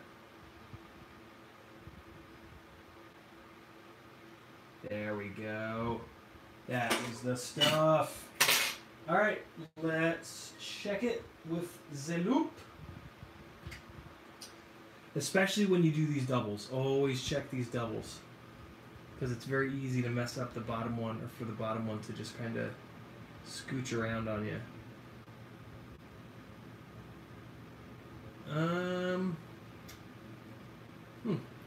Actually might go back in there. I don't... Oh, no, we're good. We're good. There it is. There it is. Yeah. That's a nice smooth joint. And then that looks good. That's good. And good. Okay, cool. What's going on in the chat over there? Ooh.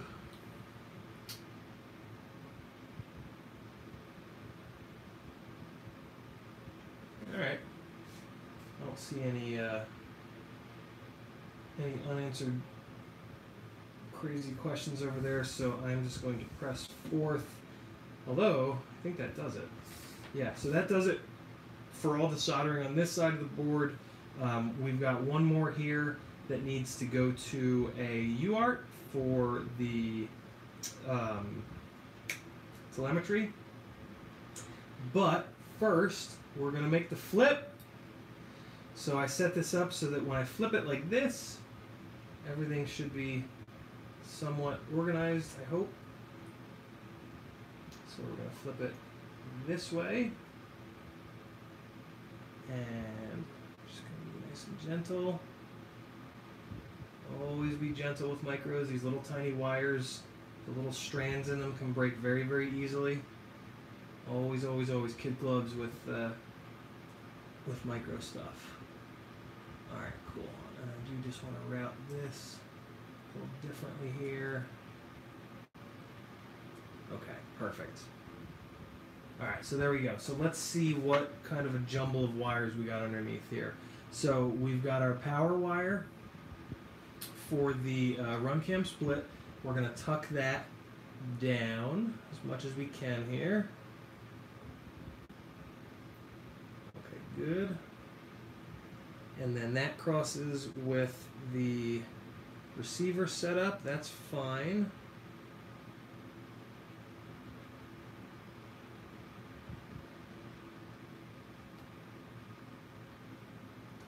Actually, I'll sort of fold that. Yeah, that's going to be even better. Okay.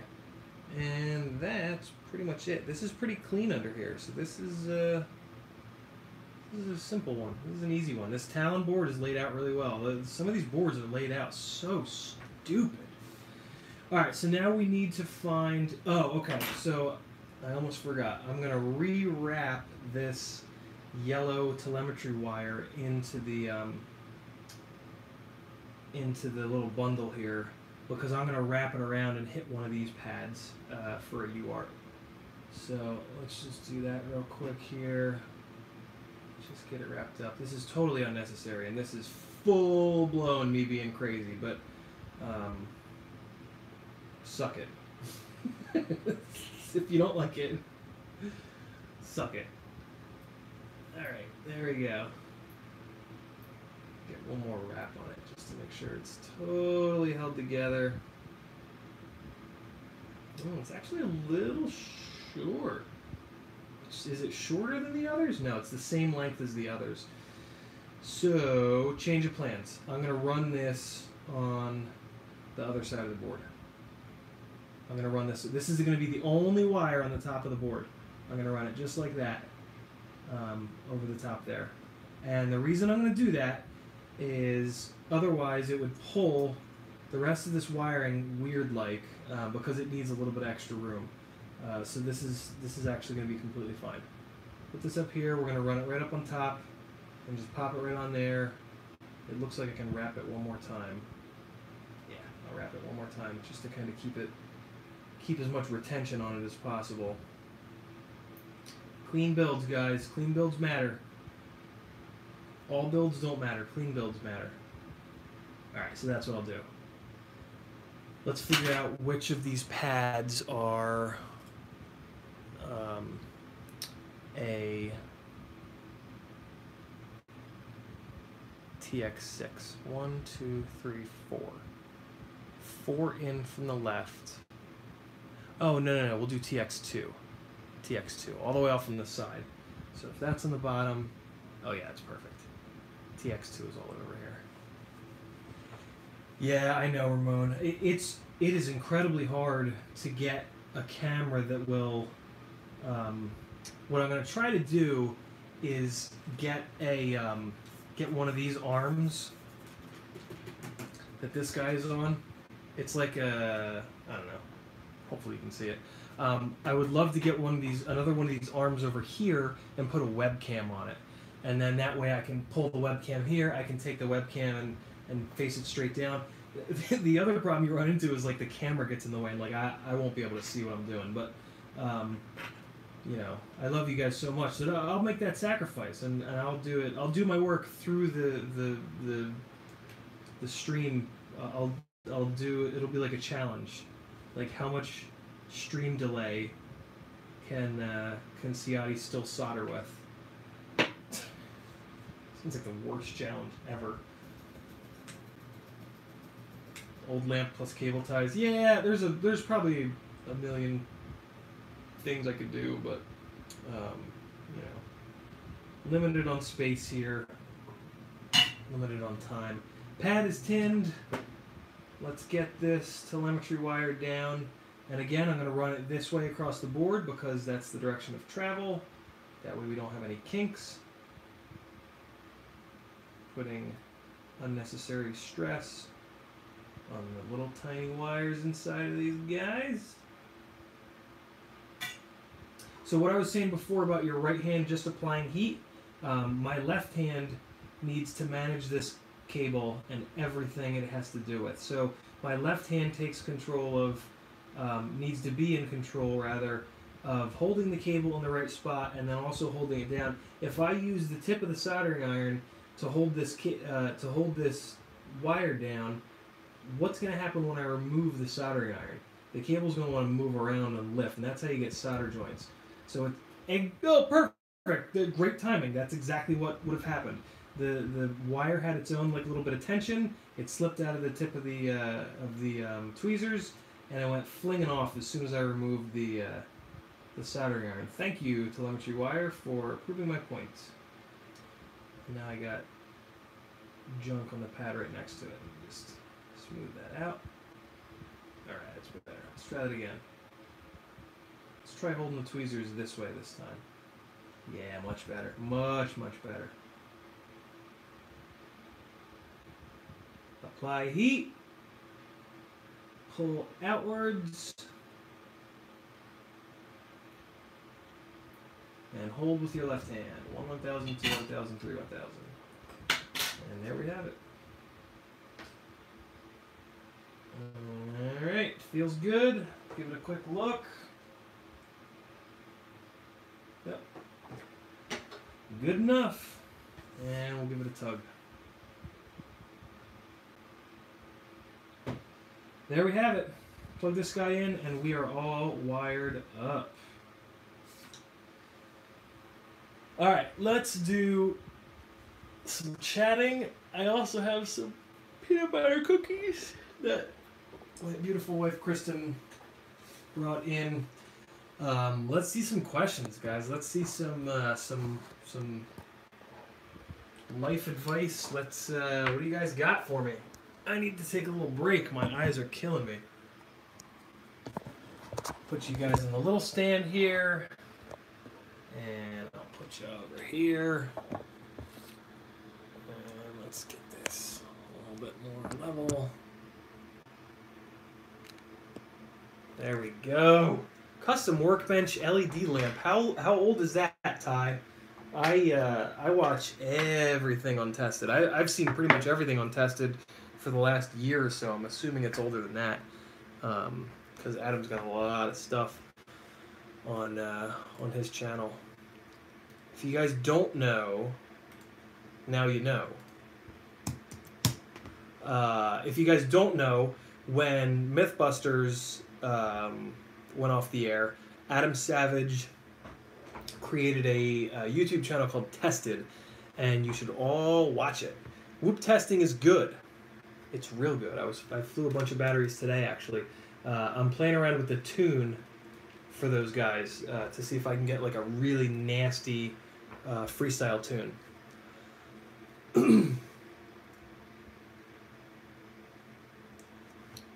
All right, cookies.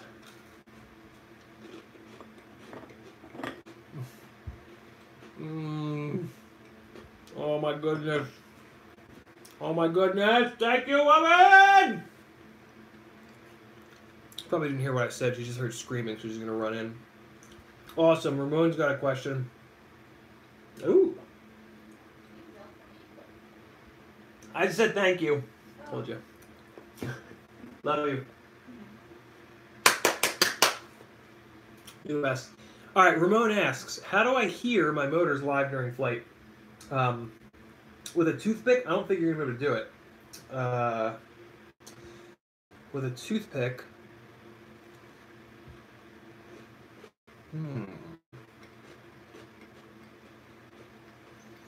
Okay. Here's the only way to do it.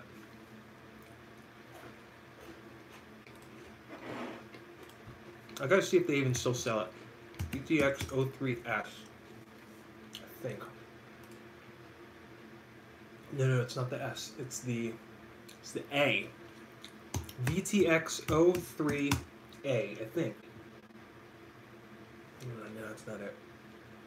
There's an eSheen makes a VTX that has audio in it. That's basically what you have to have. You have to have a VTX that sends audio. So we're talking Immersion RC Tramp, which is way too big. 5-volt Unify, way too big. HV Unify, way too big. But eSheen used to make one, and I used to have them. eSheen VTX. Let's see what they got.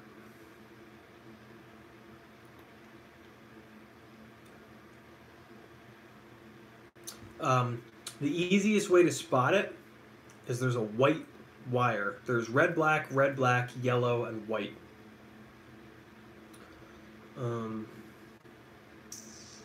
Maybe it was a VTX 02? No, it was an 03. I bet you they don't make it anymore because I remember when they were selling them really cheap. Ooh, hey, AKK Smart Audio. Oliver, does it have audio? Oh, look at that. There you go. Oliver's got your answer. Fair warning, I've not had the best luck with AKK stuff in general. It's okay. It's not as good as eSheen. It's not the worst. It's somewhere in the middle. But nice. AKK Smart Audio Stackable Backpack FPV Transmitter VTX. There you go. That's what you need. I saw another one roll in. Ty K, would you go up and down? Down. For me, yeah.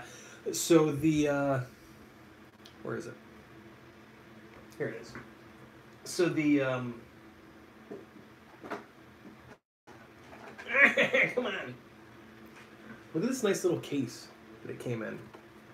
Custom cut foam. Look at that, man. Isn't that cool? Ty is referring to this prototype brushless newbie drone Whoop. And the motors that it comes with are 0802 with 20,000 kV on 1S. And I would actually go down. This has a lot of power for inside. I do live in not a huge place, like 1,200 or so square foot apartment. So if you live in like a 10,000 square foot mansion, this would be great. Christ, you might even want to go higher than that. But for this apartment, I would actually rather drop down to like 17.5 or 18,000 kV, just so that I had a little bit more throttle resolution and a little bit more runtime. But I think these motors are the perfect like middle point. I think these are the best mix of something that you can fly inside and you can kind of sort of fly outside, or just in a bigger inside space. So yeah, I would maybe go down to 18,000. Maybe not though, man. It just rips. I'm really impressed by this. I really am. I really genuinely enjoy flying this. And when I stop streaming, which is gonna happen soon, 11:59. So I'm gonna try to stop streaming at the end of 2 hours more often. Yeah, we'll see. See how long that lasts. Another cookie.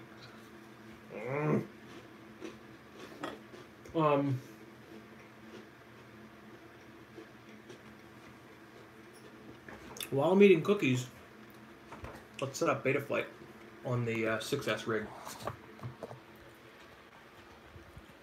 Now that's a good idea. And, oh, I didn't want to do that. I want to put you guys in this.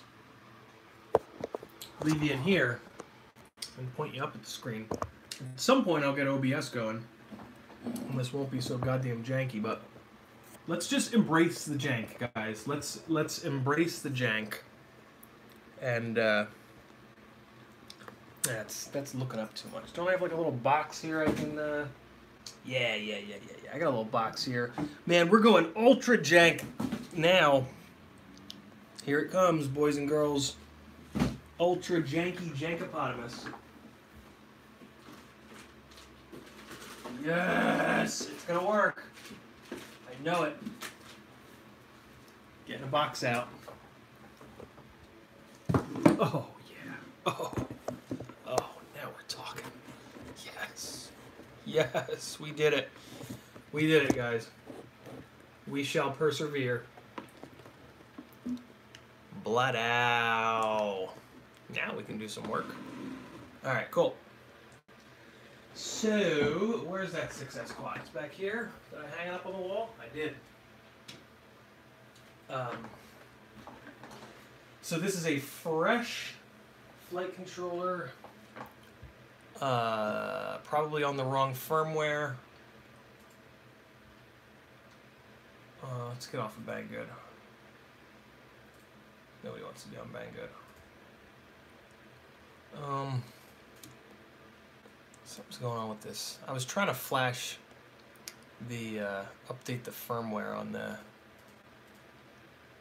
Crossfire, but it doesn't seem to be working. Oh, it's actually hung up.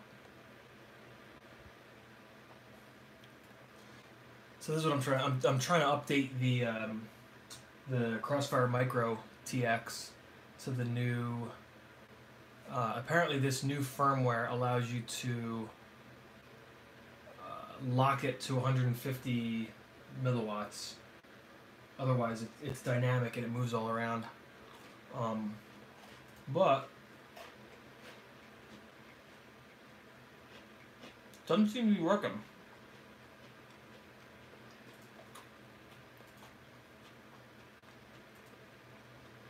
I don't know why. And I'm afraid to unplug it, you know? Oh boy. Did I brick it? I hope I didn't brick it. What's going on here?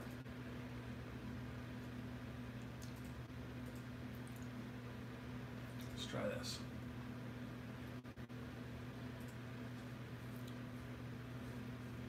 All right.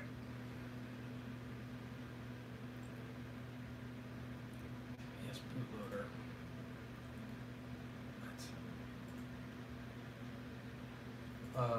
Okay.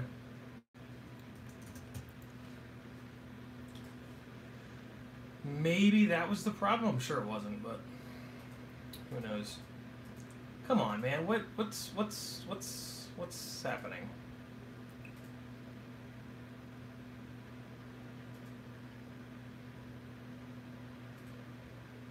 Oh, now I can't even hit. Oh, I might have bricked it. Come on, man. Really? Don't tell me that. Let's try this delete. Remove the TBS bootloader from your personal registry of devices. Later time you re-add this device. Simply reconnect it. Will automatically be. Okay, good. Alright, that's exactly what I wanted to do. Unplug it. Reset it. Plug it back in. Turn off the soldering iron. Okay. Plug the device in. There we go. Okay. Okay, good. Work. There we go. This time the update button is not grayed out. Cool. Alright, so let's give this a second. I'm sure it has to download some stuff. Who's got some more questions, man? Don't overjank it.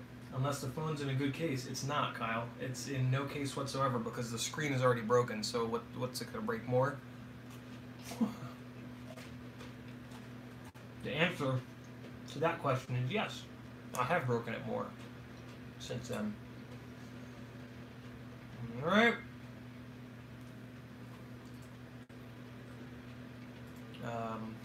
So, is it just going to hang out here, you guys think? Why Crossfire, Ty says? A really good question, actually. I stayed away from Crossfire for a long time. Mainly because I don't really agree with a lot of Trappy's business and life and human being decisions. I'm going to leave it at that.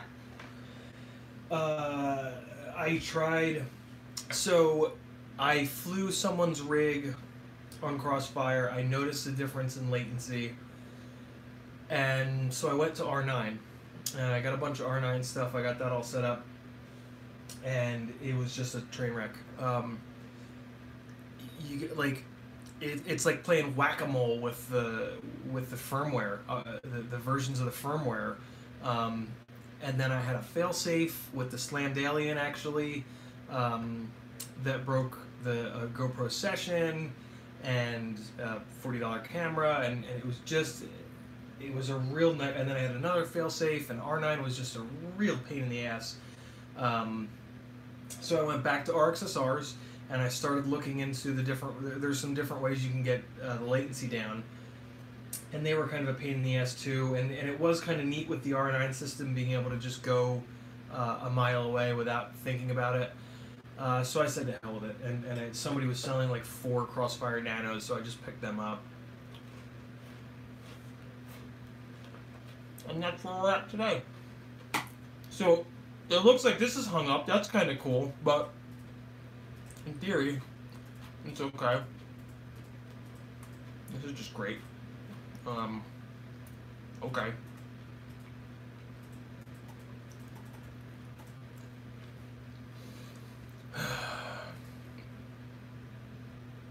So now it thinks that there's...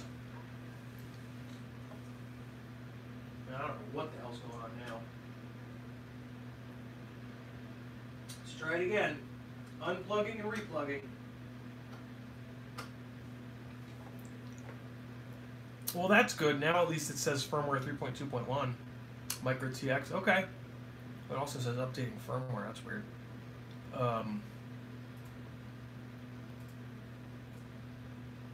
3.2.1. Okay, good. That's the right one. But see, this is a...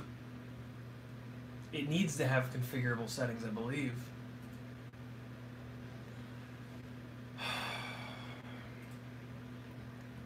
Oh, okay, there we go. Hopefully. Hey, there it is. Okay, just keep trying. Just keep mashing is the, is what we learned here, I guess. Now we're talking. Okay. Alright, good. So, we've got...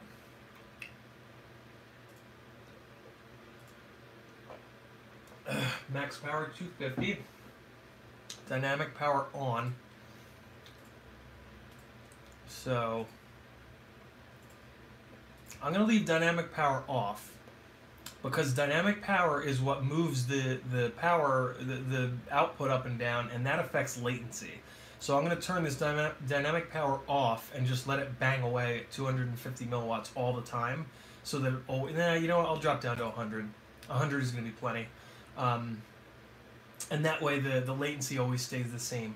I assume I want to be on 915... 915 race, what the hell's that? Whatever. OP mode? Normal force telemetry? Huh. I don't know. My VTX active? I don't know what that is either. Device. Whatever. Kyle K asks, was that 915 or race? I'm leaving it on 915. That's where it was set. I assume 915 race has something to do with a more narrow band so you can have more quads up in the air at a time, maybe, I guess. But I'll just leave it at 915. That's the way it was set.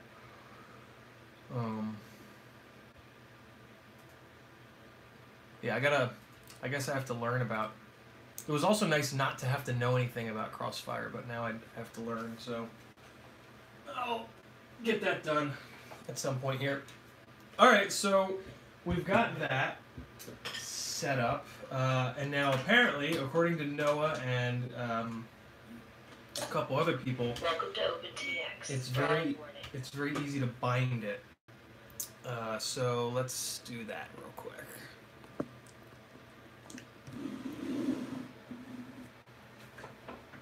So I got the transmitter on it? Nah, I don't think you'll be able to read the screen anyway. Let's try this. So to get up on Crossfire, it's a little different. You got to get into your model here, glide CRSF. I'm already page over, and our main setup menu will go all the way to the bottom. And you have to turn off your internal RF. That's going to open up the external RF. And then we're going to choose CRSF. And if you don't, I learned this, if you go through these modes and you have PPM, XJT, DSM2, but you don't have CRSF, you have to update the firmware on your transmitter. I had to do that earlier today. So, really? You're not hooked up to anything. How is it critical? Channel range, 1, 2, oh, I thought I could turn it down. RSSI critical. Okay. Telemetry recovered. Wow, chaos.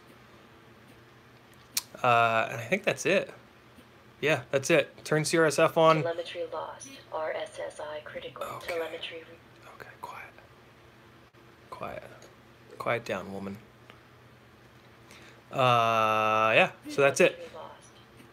So now it's sending. The other thing that happens when you do that is it actually starts sending power to the thingy. Oh, you know what I just realized? I have to do the mod to this too. RSSI critical. Telemetry recovered. So, oh god, I forgot about that with Crossfire. I forgot that it has that weird thing where it just goes totally banana pants. So we got this now. How the hell do I bind it? Where's the bind? I think maybe I just push the button on the damn thing. So, where's the quad? Quad's on the floor. Let's grab that. Oh my god, easy. There's nothing for you to lose, transmitter. Alright, so let's...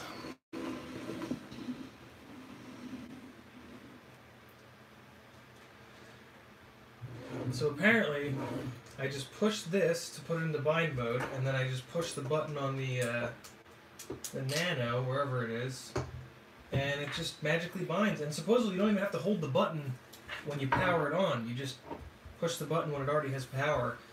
I've already plugged this in with the smoke stopper, so it shouldn't catch on fire.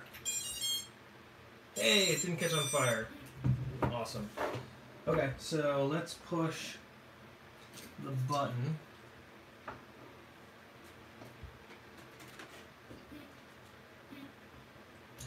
Ty, the mod is you gotta break one of the resistors or capacitors off inside of there or desolder it, and then you have to put a little chip in order to get the full low latency setup. Always be careful going into a powered on quad with something metal, because if you bridge something with metal, it'll blow up in your face.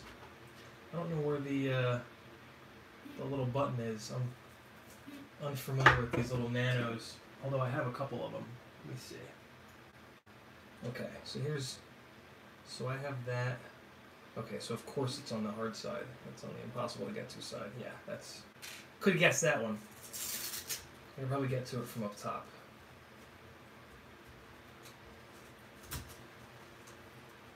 Yeah, ceramic tweezers would be the jam. Or just plastic. It's not often that I have to reach inside of a powered on build, and I haven't screwed up yet.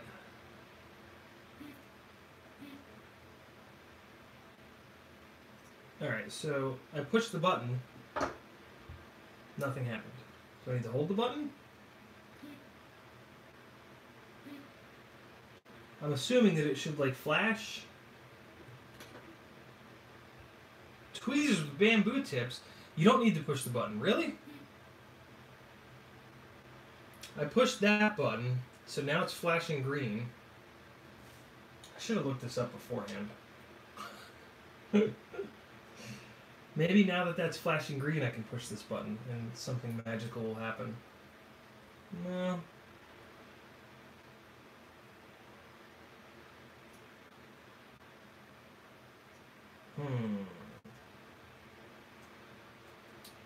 I mean, Christ, I might need to have it plugged. No, they wouldn't dare force you to plug it into the computer to bind it. I don't know. I pushed the button. It went green. Now it's back to yellow. I just pushed it again. You want me to link you to JB's video? No, I want to do it myself the hard way. Let's see if maybe it's bound. I don't know. In order to see if it's bound, I can plug it into the computer and look at it in Betaflight.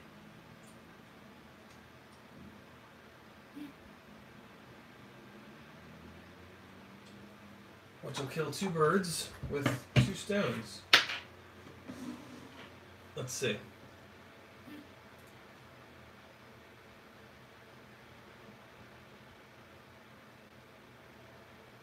SD card. Oh. Private Island says on my X90s goes with the SD card and the transmitter. Choose Crossfire Micro TX or something, then bind it on by update tonight. Now I think I need to do. I think my buddy Brad was telling me that I needed to do Lua scripts. Damn. Let's just see though. Nah, it's not bound.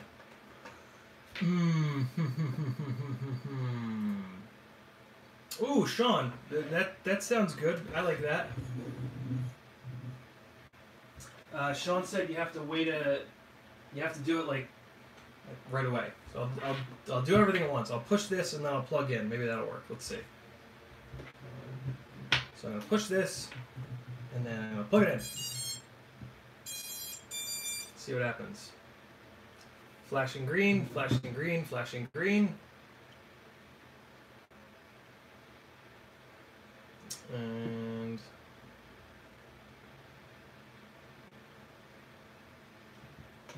try this. Derpa, derpa, derpa. I'm assuming that when it binds, this will do something to let me know that it's bound. Oh, for God's sakes. I'm just going to look it up. Oh, pushing the button on the receiver. Okay. So plug it in, button on the receiver. Okay, I'm going to go here, get this flashing green. I'm going to plug it, and then I'm going to button on the receiver. Power and button. Hey, a green light, and then now it's flashing red. Oh, and a blue light. Hey! Good looking out, Sean Hales. Cool. So let's push this and see what happens. Now it's blue. I'm assuming that means that it's bound. Maybe not. Now it's yellow again. All right. I'm assuming that it's now bound. Let's take a look. Oh, and it's not going to be in the receiver tab right away because I have to change it to CRSF. Okay, so let's go in here, connect, config.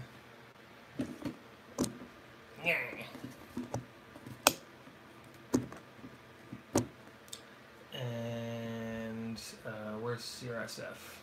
I think it's still serial based. Yeah, it is. Alright, save and reboot. Let's see. Come on. Nah, not yet. Is it passing power to the, yeah, it is. So, it's a solid red light on the receiver. Let's try this. Let me push this. Do I need to push this button back here? To get it flashing green or something like that? Yeah, I don't have the Lewis scripts on here, Sean. I'm trying to do it without it.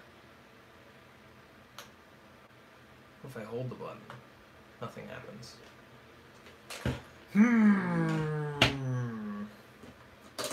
Oops. Nope, don't want that.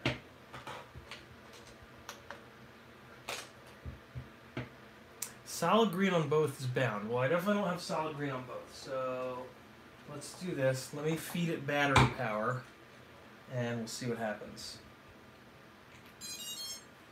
On battery power, I get solid red, and it just stays solid red.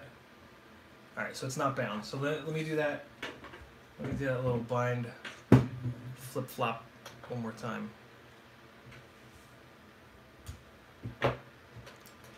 Pull power from this. I mean, I guess maybe you have to have the Lewis scripts. I doubt that, though. That seems kind of insane. Alright, yellow. Now we're going to get it to go green. Alright. Transmitter side is green. We're going to plug. And we're going to push. Green and then flashing red. That's now flashing blue. If you long press menu on the transmitter. Let me move these away from each other. Sometimes when they're too close, they won't want to bind. Now it's so the nano is flashing red. Well, now it's flashing red faster. I wonder if that means anything.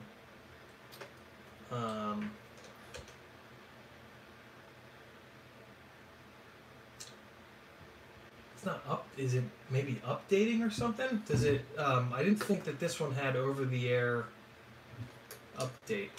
If you long press menu on the transmitter, what's menu? The middle one, I think. That puts you to the weirdo radio setup thing, and then if you page around, well, there is. Well, that's interesting. Well, look at that, Crossfire Lua. It's on the SD card. What? But now what? Execute? Waiting for Crossfire. Oh boy. Oh boy. Waiting for Crossfire.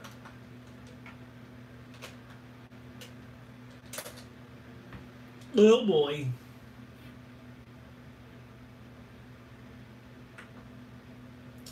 It's still waiting for Crossfire, guys. If I push this button again. Just push all the buttons. That's how I fix problems, guys. I just mash buttons and just try different random things until eventually it works. That way, I don't remember how to do it. I have to look it up down the road. So I think maybe it's hung up. Moosh the buttons until things work, exactly. After you hit bind. Okay. So, let's try this again. Let's take this off because it's driving me insane. Okay. We're gonna go. We're gonna go power. We're gonna go bind. Button. And then we're gonna go execute. Waiting for Crossfire. And now I'm going to move it away. So it says waiting for Crossfire. The Crossfire is yellow on the back. Oh, it's green! Look at that! It's flashing green! That's a good thing, I think. So I guess I just give it some time? Maybe? Or maybe it's done. I'll give it some time. I don't want to brick it by unplugging it while it's It's trying to do things. Sean just said the exact same thing. Cool. Alright. We're figuring it out. We're doing it together. You guys are learning just like me. So if you need to do this, you'll be able to. Still flashing green. How long does this usually take, Sean?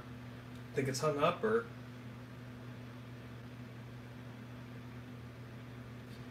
What drone did you start with, Ty asks. I started with a Baby Hawk, the original Baby Hawk, actually. It wasn't Baby Hawk R, it wasn't Baby Hawk Pro, it wasn't Baby Hawk Freestyle. It was just Baby Hawk. It was a 2S. It was 2S. Came with a 300 mAh battery. It was on 1104 5500 mAh 5500 kV motors.